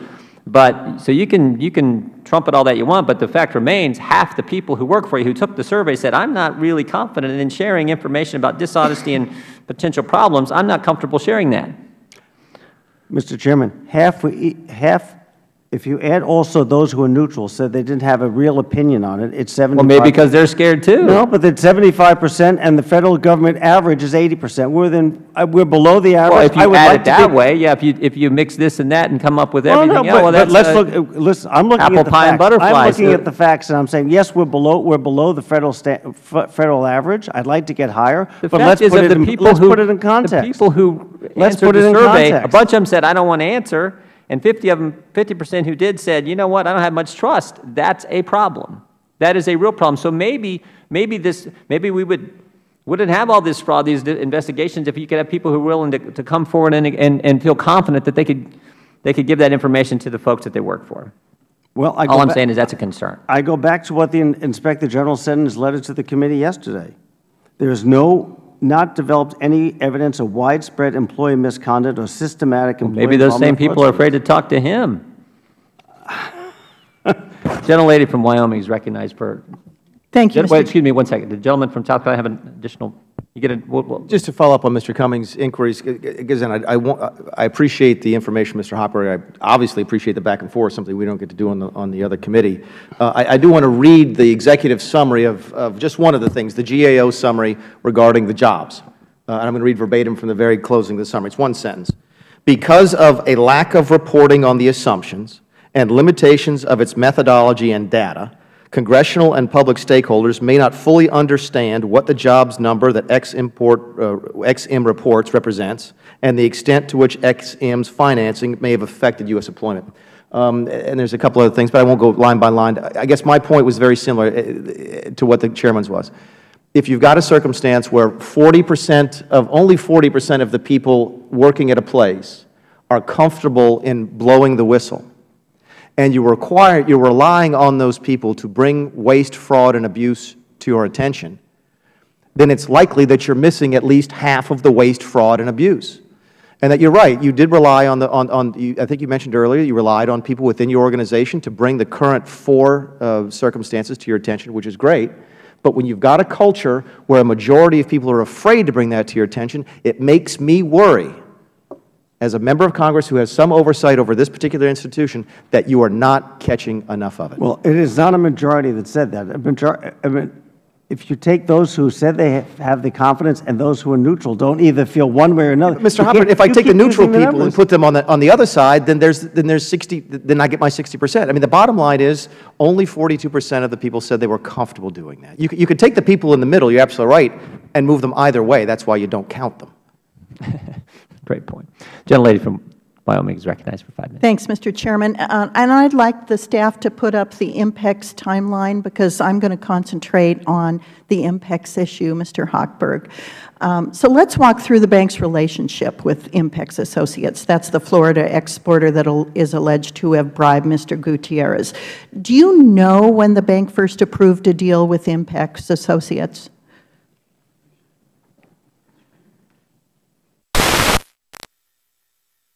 Looks to me like it was 2002. Okay. And when did the bank to the Office of Inspector General for investigation of fraud? Well, first of all, it's before my time. You know, I did not join the bank until 2009. So. Okay. Well, it looks to me like it was December 2009 from this chart. And the basis for the never existed, and that the transaction was suspected to be fraudulent, right? You're more familiar with that. As I said, this was referred to the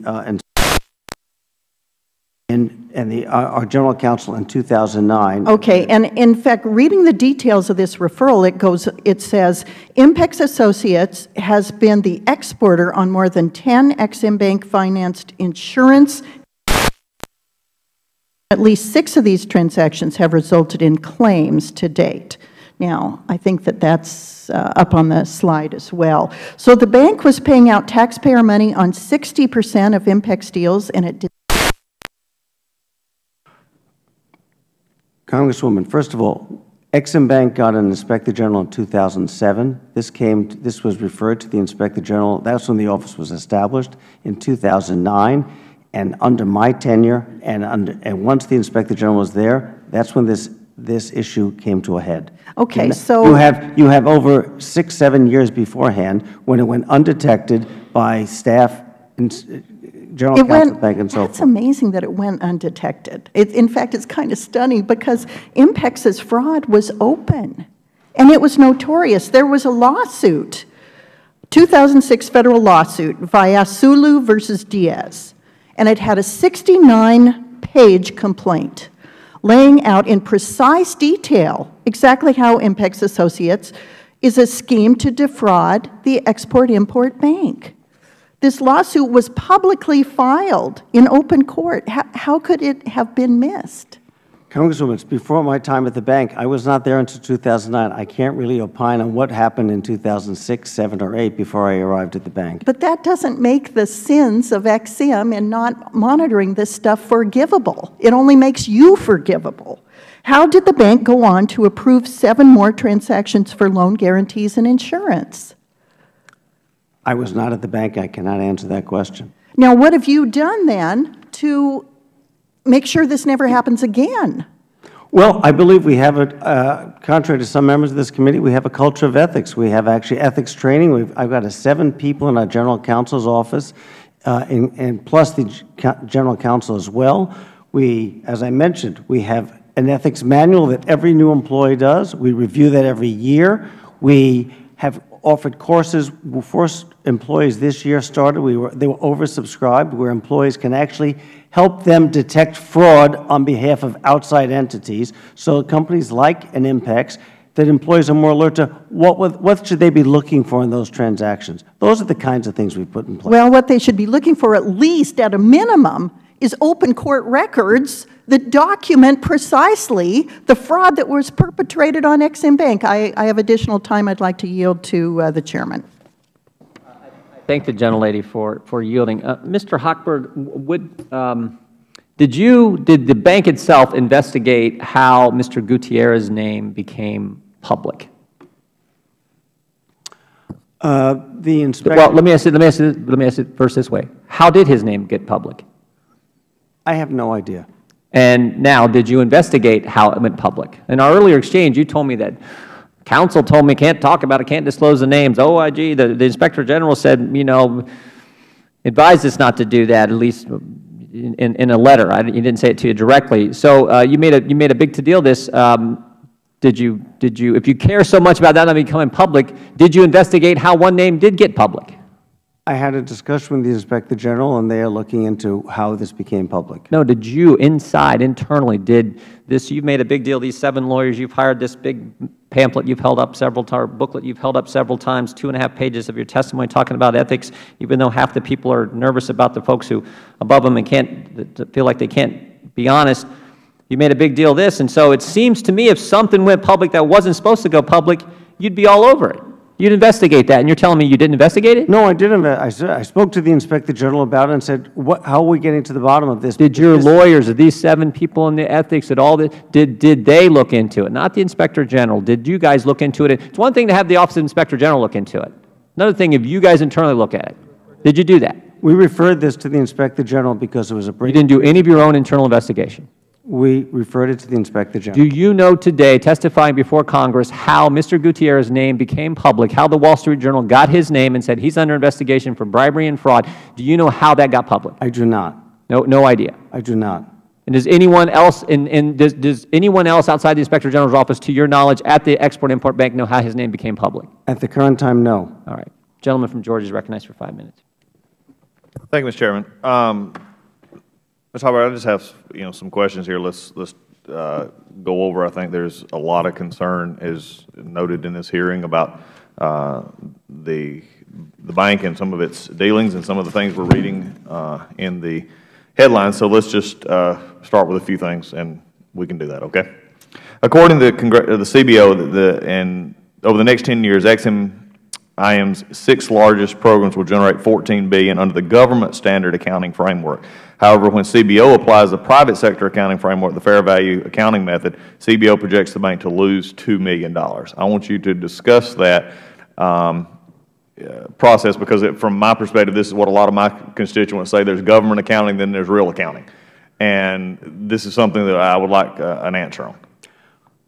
Well, thank you, Congressman. The government accounting system that was put in the FCRA, the Federal Credit Reform Act, in 1990, went into effect in 1992. That's the accounting system that the U.S. government runs on. We can't, I ran a company for 20 years. You can't pick and choose your accounting system. That's the accounting system that the government uses. Fair value accounting is an alternate approach to accounting. It is not force of law. It's not what Congress has passed. So we abide by the accounting system that's in place. The swing you mentioned from, if you change accounting systems, assumes one other gross statement, and that is that nothing else changes.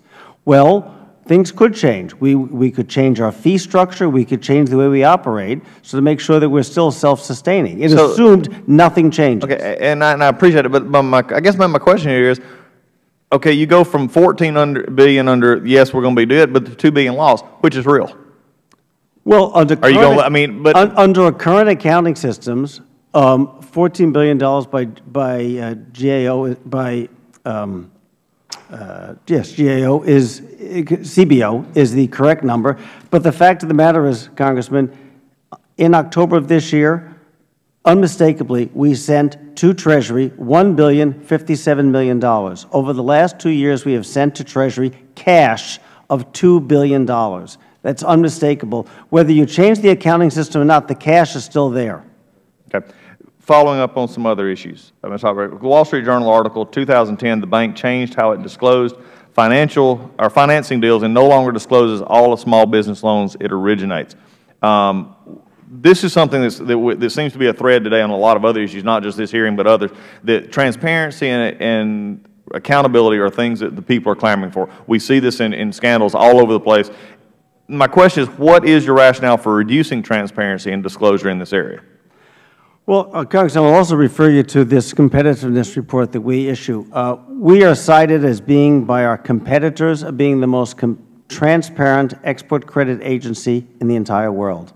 And frankly, the biggest readers of this document each year is not just members of Congress, it's the 59 other export credit agencies, because we have greater transparency on our loans through the Federal Register, our environmental record, and so forth. That's wonderful, but why, then if that be true, that's great. It's a nice little book, but why not disclose all of them? Why did we change the method? Why do we not disclose them? Disclose all the small business loan that originates. I'm unfamiliar with this. Is the 2010 Wall Street Journal article that discussed this. I'd be happy to get back to you on that. I'm not familiar with the precise. Okay, and if you would, then I'll submit that, the questions into the record. I'd like a written response on I'd be happy to do that. Because, again, you can bring in the committee, and I think this is the part we're getting to, these questions that come up, and I would, like you, I would point to something that says we're doing it fine, but the reality is there's articles that say that we're not doing it. So as we look at it, these are things that we need. Also, July 2010, the bank's Board of Directors issued a resolution on individual delegated authority, authorizing certain individuals and Ex-Im Bank officers to approve loans, guarantees, and insurance up to $10 million. What steps have you taken to address the Inspector General's criticism that individual delegated authority allows for application of inconsistent criteria and may insufficiently mitigate the risk of default or fraud? In an effort to both streamline the bank and also provide accountability, we have senior officers can approve up to $10 million. We have an audit of that on a regular basis that we ensure that those who have individual delegated authority are complying with the full credit standards of the bank. We have uniform credit standards across the bank. We're working to increase the harmonization between programs, but we actually have a harmonized credit standard of the bank. We have a division of the bank, a senior vice president, who looks purely at credit policy to make sure that we apply it uniformly across every area of the bank. We find the same credit standards for countries regardless of what area of the bank it's in. So I would say that that's not correct. So you would disagree with the Inspector General? Today, I don't know. After inputting the steps that you've just taken? Yes. In other words, each time the Inspector General has made some suggestions, we have worked to either incorporate them already or working to incorporate them. Real quickly, and I know, Chairman, my time, but just one second. Going back to this other question where you'll say you'll get back to me on no longer disclosing, one of the also things the Office of Inspector General said there are 40 outstanding investigations involving fraud against the bank. I just have a question because we're not disclosing small business loans. Do most of these cases involve small business loans? Generally speaking, yes. I can give you a better precise answer, but generally speaking, yes. So the ones we're not disclosing are the ones that right now we're investigating for fraud against the bank, for the most part? No, I don't think that's the case, sir. I'm sorry. Your question is, we disclosed last year, give me an example, we did 3,413 small business loans. Let's go back. That was not my question. You're good at answering. I'm not sure I understand your question. Well, then let's go back. According to the Office of the Inspector General, there are 40 outstanding investigations involving fraud against the bank. Okay. Now, will you agree with that statement or disagree with that statement? I accept what the Inspector General says. Okay. Do most of these cases involve small business loans? This is not, I don't want to know 3,000 investigations. I want to know about these 40, and do they involve mainly small business loans? I don't want to mislead you. Let me get you a precise answer after I get your question in writing, and I'll look it up. Okay. So you don't know? I do not know precisely. Okay. And these are outstanding investigations, and you don't know? I don't know the nature of every single outstanding investigation. Okay. Again, I think there's a lot of issues here. There's a lot of concern on the Hill concerning these actions, the things that we see. Transparency is needed, transparency and these questions. And again, I think, as we said before, looking at these ideas and having these transparency, no matter what others may say, is coming down and saying, okay, what is the truth and what we're seeing between the truth and reality? These have got to be answered. And I know the people in the 9th District want to know this, and this is important for this committee to continue to look at, because this affects a lot of businesses. It affects a lot of priorities in this country. And frankly, it's not something that the government needs to be dabbling in, especially if there's other ways to do it. So, Mr. Chairman, I do yield back. I thank the gentleman. Mr. Hochberg, real quickly before yielding to or recognizing Mr. Conley, do you know if the bribery allegations against Mr. Gutierrez and the 3 others, has there been any referral to the FBI and the Justice Department? Do you know? To my knowledge, the Inspector General is working with the Justice Department on these. So the Justice Department is involved today, as your understanding, the Justice Department is involved in this investigation? That's correct. Including the FBI? I don't know that. Have you personally had any conversation with the Justice Department and the FBI regarding the investigation into the bribery allegations against Mr. Gutierrez and the 3 others? I have not. No, I do not. Okay. Thank the gentleman. The gentleman from Virginia is recognized. Thank you, Mr. Chairman. And welcome, Mr. Hochberg, to our committee. I'm sure it's a special moment for you. Mr. Hochberg, what did you do before you became the head of the Ex-Im Bank? Excuse me, I spent 20 years in business, family business, small business for 20 years. Then I actually also, after that, I served in the Clinton administration, and I was also a dean of a School of Management and Urban Policy in New York. And with that private sector background, what made you decide you wanted to head up the Ex-Im Bank in this administration? You know, my family, my mother actually came here from Germany and started a business, and I grew up in that. I grew up at the kitchen table hearing about it. I enjoyed going to work together. I got my master's degree. I was first college graduate to go work at the company. Worked for 20 years building a business called Lilly and Vernon, a catalog company that became a public company. I took it public and spent 20 spectacular years there. And I like public service. I like public service. Perhaps it's coming from immigrant parents where you think about trying to make this country a better country. And so this was a way I could participate in that, both at the Small Business Administration, as a dean of a graduate school, and then here at the Export-Import Bank. Well, I hope you understand that there are a number of us who very much appreciate that and are pleased you're where you are and that you've made that kind of decision about public service. Thank you, because of your service to your country.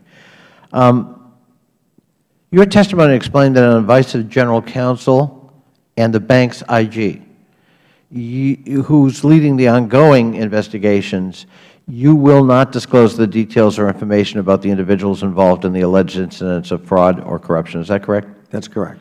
Do you think it's fair that because there are alleged incidents of such fraud or corruption, that the entire work of the Ex-Im Bank should be discredited, and indeed we should allow the expiration of the authorization of the Ex-Im Bank to exist at all? No. Why?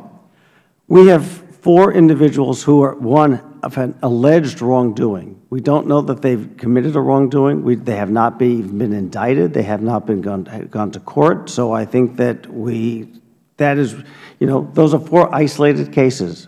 We have not had any I've been at the bank since 2009. It's the first time, nothing in 2009, 10, 11, 12, and just came in at the end of 13 in this year. So right. We've had a number of years that have been no allegations whatsoever and no indictments. Because I think some who are maybe committed to an ideological agenda to allowing the Ex-Im Bank to expire want the public to have an impression that somehow it's rampant with corruption and fraud. These are isolated incidents. Were any of them referred by you or your management actually to the IG?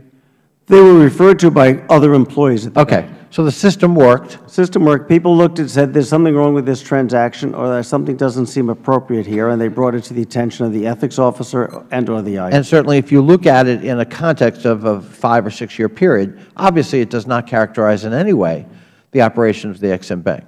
I would agree with that. Unfortunately, human nature being what it is, sooner or later, there's always a bad apple that can appear, and the question is, how do we deal with it? And how would you characterize the response of the agency when brought to your attention?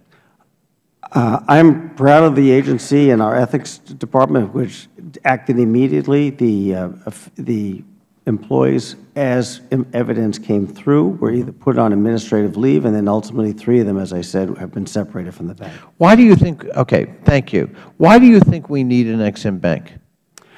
We need an Ex-Im Bank because, first of all, we've been around for 80 years. It's the same reason we started with. We need to create more jobs in this country. This is about, and one of the source of jobs is going to be exports. One of the impediments to exporting is both risk and perceived risk, as well as foreign competition. So we exist when the private sector can step up to fill in the gap. That's one reason during the financial crisis, we almost between 2 and 3 times the volume of loans because there was a great need. As banks have entered the market again, our volumes are once again trimming back because our need is not as great. But my counterpart in Britain says just because you have not had a fire in 5 years does not mean you sell the fire truck. Focus just a little bit on the foreign competition. So do our foreign competitors have an analog to the Ex-Im Bank?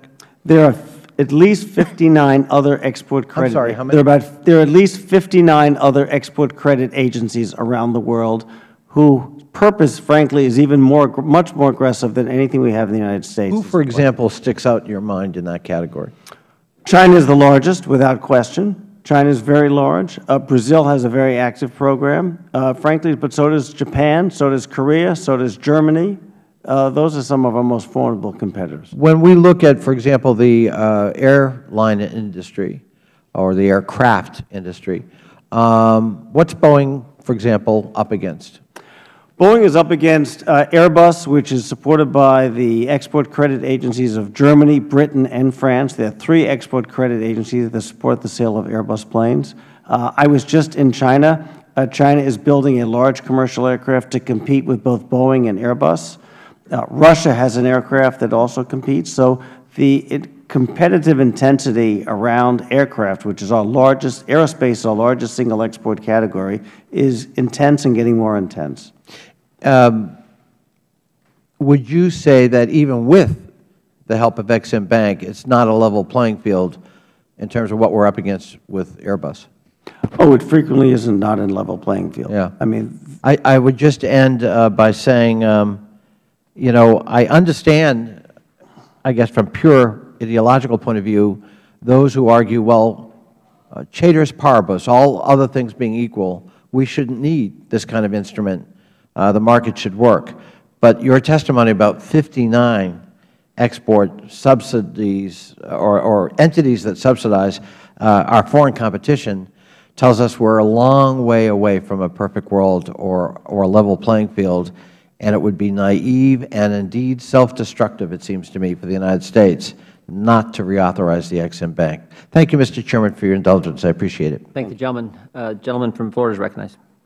Mr. Hochberg, you stress your commitment to ethics, and I do think that that's sincere on your part, and I appreciate that. Do you believe, just understanding human nature, that there is a greater risk of bribery and graft with Ex-Im just simply because there are lucrative deals at issue?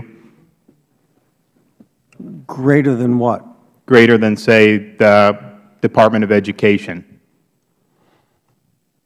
I'm not in a position to really evaluate degrees of enticement to take briberies from one agency to another. Okay, very well. In terms of the accounting, I know they're back and forth. The way that the bank does the accounting, there's a windfall for the taxpayer. The way the CBO did it under fair value, it was a loss of a couple billion over 10 years. My question is just simply, you were in the private sector. That's pretty standard convention to use the fair value accounting. Well, what is the reason that fair value accounting is not used at Ex-Im? The Federal Government, Congress has passed a law that we use FCRA, Federal Credit Reform Act, that guides government accounting. We don't pick and choose our accounting system. You, as members of Congress, vote to approve whatever the accounting system is, and we abide by that law. So you're not opposed to fair value if Congress wants to go that way? I was under the Well, I haven't made impression an opinion of it. I Okay. haven't studied it to give you an opinion on that. I'm simply telling you, I follow the Okay. law. The law says we follow. No, I FCRA, understand we that, but follow- I thought that you had expressed some resistance to it. So you will not endorse using fair value accounting with the bank at this time? I will endorse whatever the law says I should do. Do you believe that, because there's an issue about the bank supporting jobs, using the term support, I was back and forth. Do you believe that the bank actually creates jobs net? In other words, if there wasn't the bank, we would have fewer jobs here in the U.S. economy? Without question. Let me just talk about supporting jobs for a minute. I was recently in Chicago, a company called Howe Corporation. It makes refrigeration units that's used on fishing boats and so forth. Mary Howe, fourth generation, is now exporting up to 40% a year. She said to me, because of you, it's in the Chicago Tribune, because of the Ex-Im Bank, I did not have to lay off a single person. I kept my 40 people working.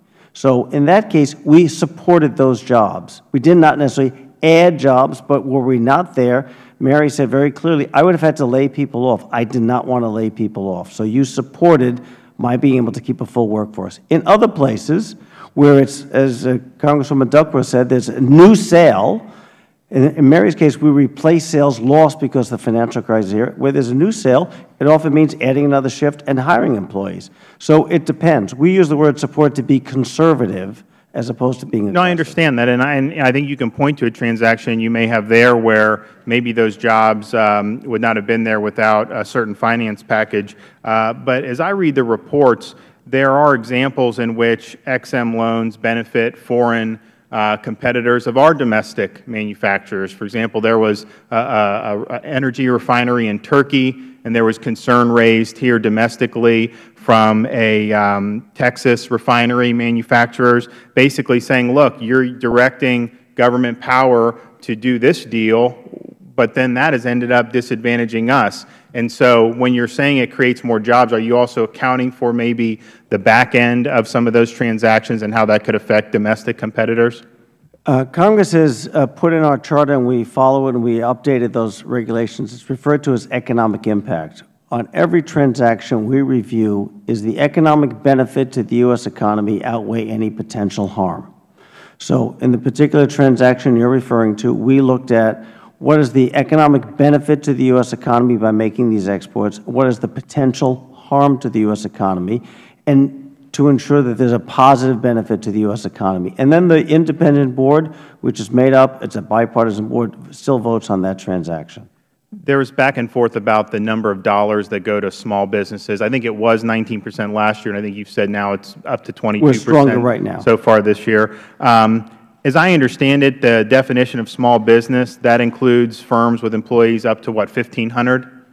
Well, the SBA makes those determinations of what actually is a small business. It's not our determination. But is that, I know I understand that, but is that when this stuff is being put out, it would include the firms up to 1,500? Is that the number that's used?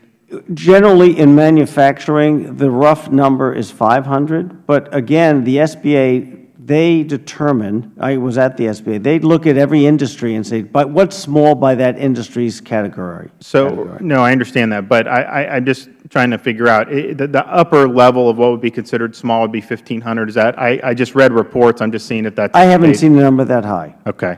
Well, look, the 500, if we can get that used for Obamacare, the initial thing, that would give a lot of relief to a lot of small businesses in my district. So I'm not above counting that as 500. One final question.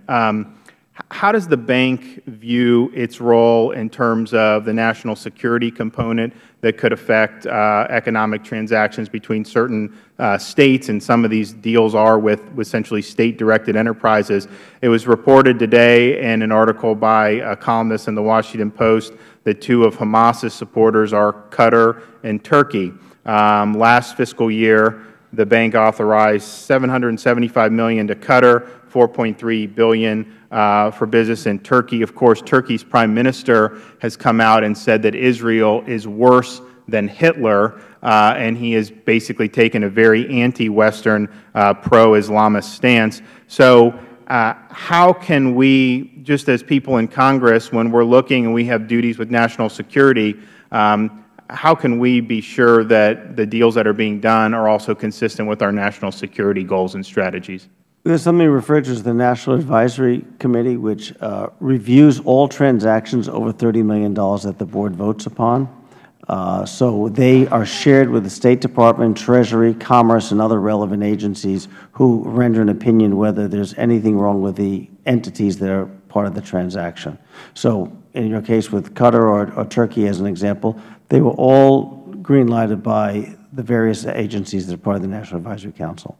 Well, no, and I appreciate that. And in fact, I think looking at some of the conflicts we see, I think our administration has been erring by siding with Qatar and Turkey over some of the stronger allies that we have in the region. But I appreciate the testimony, and I yield back. The gentleman from Pennsylvania is recognized. Thank you, Mr. Chairman. And Mr. Hochberg, I want to associate myself with the remarks of Mr. Connolly of Virginia. I thank you not only for appearing here today, but I recognize your extensive credentials in the business world, your capabilities. You have the ability to go out and make an exponential amount of money, more than what the Federal Government is paying you for your public service, and I thank you for that.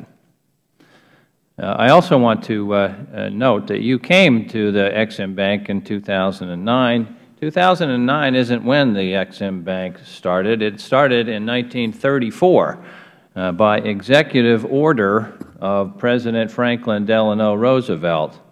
And for everyone's information, Congress did not sue President Roosevelt for that executive order as going beyond the bounds of the Constitution. In fact, President Ronald Reagan supported expanding it. As was noted in the New York Times article, op-ed published yesterday by former President Reagan's Secretary of Labor, William Brock III, who was also a Republican senator from Tennessee.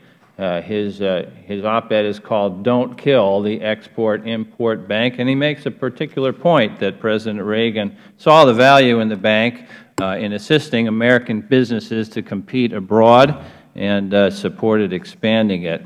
I also want to note that the Export-Import Bank, in your testimony, Mr. Hochberg, has a default rate of 0.194%, which is less than 1/5 of 1%. And I certainly invite Mr. Mulvaney, my colleague, to challenge that if he thinks that that is incorrect. But that's a very small default rate indeed. But I want to direct and we don't mean to ignore you, Ms. Katz, but you're here from the Heritage Foundation. Am I correct in that? That's correct. The opinions you express are not simply your own, they are also those of the Heritage Foundation, correct? No, that's not correct. They reflect my own. They're your own opinions, but not those of the Heritage Foundation? Correct. Okay. Are you paid by the Heritage Foundation? Yes. Do they know you're here today instead of at work? I consider this work. Okay. Dealing with us is. Here's a question. Is the Heritage Foundation in favor of abolishing the Export-Import Bank? I'm in favor of abolishing the Export-Import Bank. Okay. Well, so you don't know if the Heritage Foundation shares that opinion? The Heritage Foundation is made up of, some, I don't know how many people, 200, 300 people, and there's a variety of opinion in Heritage about all sorts of things. But I'm here to discuss my research and my opinions and not those of Heritage in general. All right. Can you tell us what percentage of the supporters of the Heritage Foundation are exporting companies? I have no idea. Can you tell us what percentage of the supporters of the Heritage Foundation are companies assisted by the Ex-Im Bank in exporting? No, because I really don't pay any attention to who funds Heritage. I do know, though, that the largest proportion of funders are individuals. Can you tell us what percentage of Heritage Foundation supporters are big companies or people associated with big companies that don't like competition from small U.S. exporters assisted by the Ex-Im Bank? I have no idea. But I do know that 75% of the benefits of Ex-Im financing go to about 10 very large corporations, and only about 0.5% of small businesses in the U.S. receive assistance from Ex-Im. I want to jump to a point that my colleague from Pennsylvania, Mr. Meehan, was driving home, and he's a former Federal prosecutor. Do you have any information that U.S. attorneys are not good at prosecuting cases of fraud when they're perpetrated against the Ex-Im Bank? I have no information about that. Are you saying that U.S. attorneys don't have the full range of prosecutorial tools available to them when handling cases of fraud perpetrated on the Export-Import Bank? Well, they certainly have had dozens of cases to prosecute, which they have. But you're not saying they don't have the full range of tools, are you? I don't know what their arsenal is, sir. Do you have any information that the FBI doesn't have the full range of investigative tools when handling cases of fraud perpetrated on the Export-Import Bank? I don't know what the FBI's resources are with respect to the Export-Import Bank, although I do know that there have been a considerable number of cases of fraud at the bank. So every time there's a case of fraud involving the Export-Import Bank, a case of fraud perpetrated against the Export-Import Bank, every time there's such a case, the U.S. government has at its disposal the full range of investigative and prosecutorial tools that it can bring to bear on any prosecution that it brings in this nation. Am I correct in that? I assume you're correct, but my preference from a policy standpoint would be to be able to prevent fraud cases rather than building up, ever larger resources for prosecutors to act after the fact. And what we do know is that XM is not managed with the intent of maximizing protection against fraud. Well, I happen to agree with Mr. Meehan of Pennsylvania that to do away with fraud entirely, you have to change human nature, not abolish the Export-Import Bank. And I yield back, Mr. Chairman. I thank the gentleman. No one is alleging that the Department of Justice can't do a fraud investigation in the Export-Import Bank, although I have questioned the Department of Justice investigation into other issues that have been in front of this committee. And I think 26 Democrats agreed with every single Republican saying we needed a special prosecutor in that situation. So no one's alleging that here. What we are saying is there's nothing in the law that prevents Mr. Hochberg of telling us what he knows, and he won't do that. He won't tell us the 3 other individuals. He won't tell us anything about how Mr. Gutierrez's name became public. He won't tell us if they've even done an investigation. It sounds like they haven't, as to how that. If it's so important that we not jeopardize and disclose who these people are, you would have thought that they would have done an internal investigation to figure out how Mr. Gutierrez's name became public. So that's all we're saying is why not frankly, Mr. Hochberg, we've had this before. We've had witnesses sit here and tell us we can't give you information that you're asking for because there's an ongoing investigation, and then we do subpoenas and we get the information. In fact, the Inspector General told us, we asked him for certain documents relative to today's hearing, and he said, go ask Mr. Hochberg, get them from him. So obviously, when he tells us that, you could provide them. You just choose not to provide them. The gentleman from South Carolina is recognized. Thank you, Mr. Chairman. I've just got some bits and pieces to fill in. Jobs, Mr. Hochberg, Mr. DeSantis, before he left, asked you a question about whether or not you count potential job losses when you provide your information to Congress about how many jobs you support. You don't count that, do you? For example, Delta claims they lost 7,500 jobs via the sale of the Export-Import Bank support to a purchase of Boeing jets by Air India. You don't count those losses when you report those jobs to Congress, do you? First of all, Delta has never validated where they got those numbers from. I have no But I think you testified, I'm not trying to bait you, but I think you testified in a previous hearing that I was in that you report a gross number.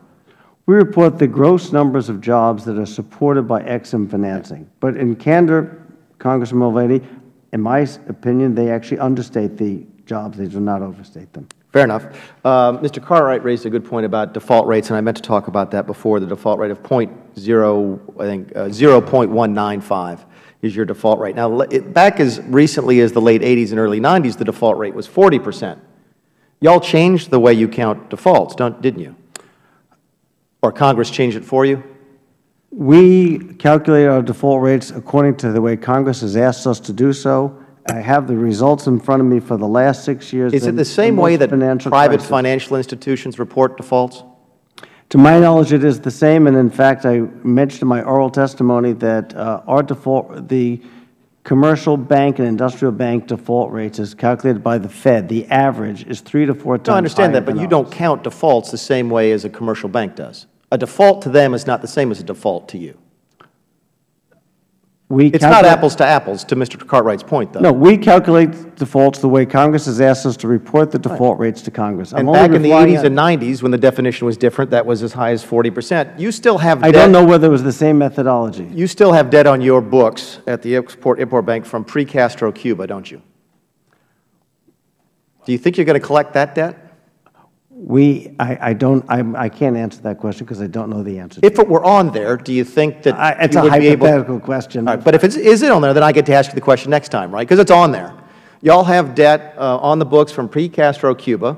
You have debt on the books from, before, I think, 1970s China when Mao was there. But anyway, my point of this to Mr. Cartwright is this, that do not take, I encourage my colleagues not to take it as an apples-to-apples comparison. The 0.195% is not the same, not calculated the same way as it is at, say, Bank of America or PNC or something like that. The IG had two things to say, and I'm just going to ask you if you agree or disagree with these statements. The IG gave testimony to the Financial Services about 4 or 5 weeks ago. And Mr. Graudico said that the bank management has consistently failed to establish internal controls over business operations, and noted that there were, quote, clear guidance to staff and establishing clear roles and authorities have not been prevalent at the Ex-Im Bank, end quote. Do you agree or disagree with that statement? I disagree. And then he went on to say that, and I'm reading now from Ms. Katz's testimony until I get to the quotations, that such operational shortcomings worsened at the bank, et cetera, et cetera. And then as noted by the Inspector General, quote, this rapid growth in Ex-Im Bank's total portfolio exposure raises concerns as to Ex-Im's ability to manage and monitor this significant portfolio growth, close quote. Do you agree or disagree with that? I disagree with that. Fair enough. And then lastly, Mr. Cartwright, or I think it may have been Mr. Connolly mentioned Ronald Reagan. My experience in my brief period here is that I don't use Ronald Reagan quotations. I sort of treat them like Bible quotations, in that you can usually find something to take either side of a particular story. But in order to rehabilitate my favorite president during my lifetime, in 1981, he suggested the bank needed to be reduced by at least a third. And in 1985, he asked, quote, is it fair to ask taxpayers to help pay billions for export subsidies to a handful of America's biggest corporations? We'll also save billions by eliminating taxpayers' subsidies to some of America's biggest corporations through Export-Import Bank loans, close quote. So it seems to me that the debate has been going on for a long time. The issues are still here. I just was hoping that maybe this might be the year we could fix some of them. With that, I'll yield back. Thank you, Mr. Chairman. I thank the gentleman for his participation today. Let me just go where Mr. Mulvaney was, Mr. Hochberg. And I don't know. I mean, normally you try to ask questions you know the answer to here, but I don't know this one. Mr. Mulvaney was talking about the delta and the gross number of jobs that you report. The example you gave of the lady in Chicago, I think it's in the refrigeration business, and she has 40 employees. Is that when you report to Congress jobs that Ex-Im Bank financing supports, would those 40 jobs be in that number? Only the jobs only what would be allocated to the financings we've done. We don't finance 100% of our business, so I would not count 40 jobs. But you would count some of them? We count those that are allocated to exporting. And how do you determine that?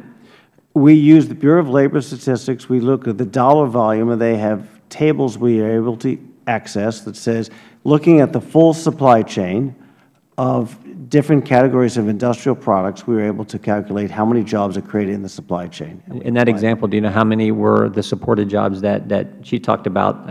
How many were used in your calculation that you gave Congress?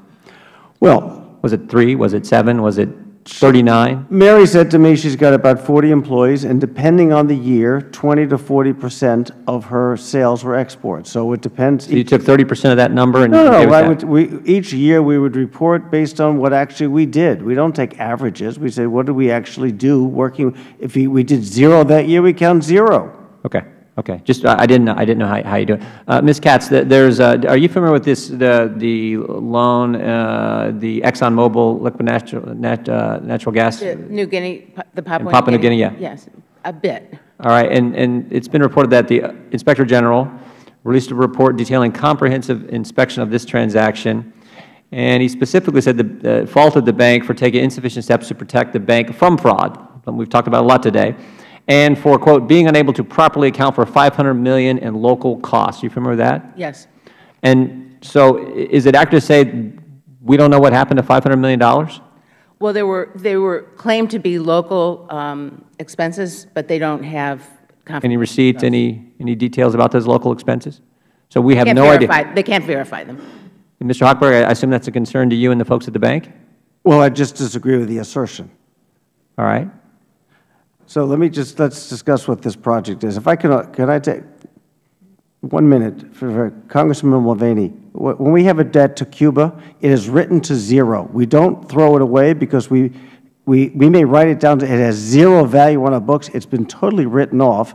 On the other hand, we don't take debts like that and remove them from our books because, as the case with Argentina and other countries, at some point that we expect to be repaid. But in terms of the value, it's 0. Do you count it as a default? It's already been written off. Yes, it's been the default number. So that counts as a default? Yeah, it's in the default number. Thank you very much. Back to your question, Mr. Chairman. On the project is Papua New Guinea. This was a project, a large LNG project in Papua New Guinea. The U.S. Export-Import Bank provided $3 $3 billion so that more jobs would be supported here in the United States. Part of our support when we do a project of that nature, as you can understand, some costs are incurred locally. They're not all. So as standard practice with the OECD, Organization of Economic Cooperation and Development, we can do up to 30% of local cost to make sure that that sale gets done. About $576 million was incurred in local cost. ExxonMobil is the project sponsor. They have certified under criminal penalty that those costs were true and incurred and validated. And the Inspector General has said, quote unquote, that that transaction was properly structured and documented and complied with all laws of know your customer, and they had no evidence whatsoever of any improper local costs being submitted. So that is, I would disagree with Ms. Katz. All right. On the, were the three other individuals identified in the Wall Street Journal article who, for alleged fraud and potential bribes, are they being investigated in relation to the same matter that Mr. Gutierrez is being investigated for? Is it all related to IMPEX, or are the other three on some different issue or transaction? There are 4 individuals, and there are 3 separate cases. So, and you, I assume you're going to, when I ask you what those other cases involving what companies, you're going to say, I can't tell you. The Inspector General is working through these cases. They would like the opportunity and not to have anything more compromised than they believe has already been compromised by But I keep coming back to this, Mr. Hochberg. There is nothing in the law that prevents you from, under oath, in front of a congressional committee, doing a legitimate congressional investigation at an appropriate time when we're looking at the Ex-Im Bank reauthorization legislation. There is nothing in the law that prevents you from disclosing information we ask about. These are alleged, and they're under criminal and we understand investigation. alleged means alleged, and you're innocent till proven guilty. In fact, you can invoke any privilege and right you have, like we just saw a few hours ago from Mr. Gutierrez, where he invoked his Fifth Amendment privilege. We understand all that.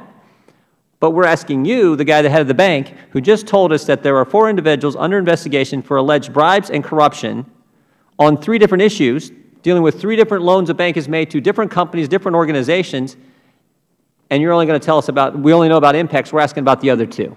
Can you tell us the companies involved in the other 2? First of all, you've made a couple of assertions that they deal with loans and other individuals. All I can say is there are 4 individuals, 3 are no longer working at the bank, 1 is on administrative leave, and the Inspector General, Department of Justice, is investigating this for possible criminal case. And you said you've had no interaction with the Department of Justice. So is it accurate to say the Department of Justice has not instructed you not to share information with Congress? These are in the yes or no? That's a yes or no. Did the Department of Justice instruct you not to share information? I have not met with the Department of Justice. All right.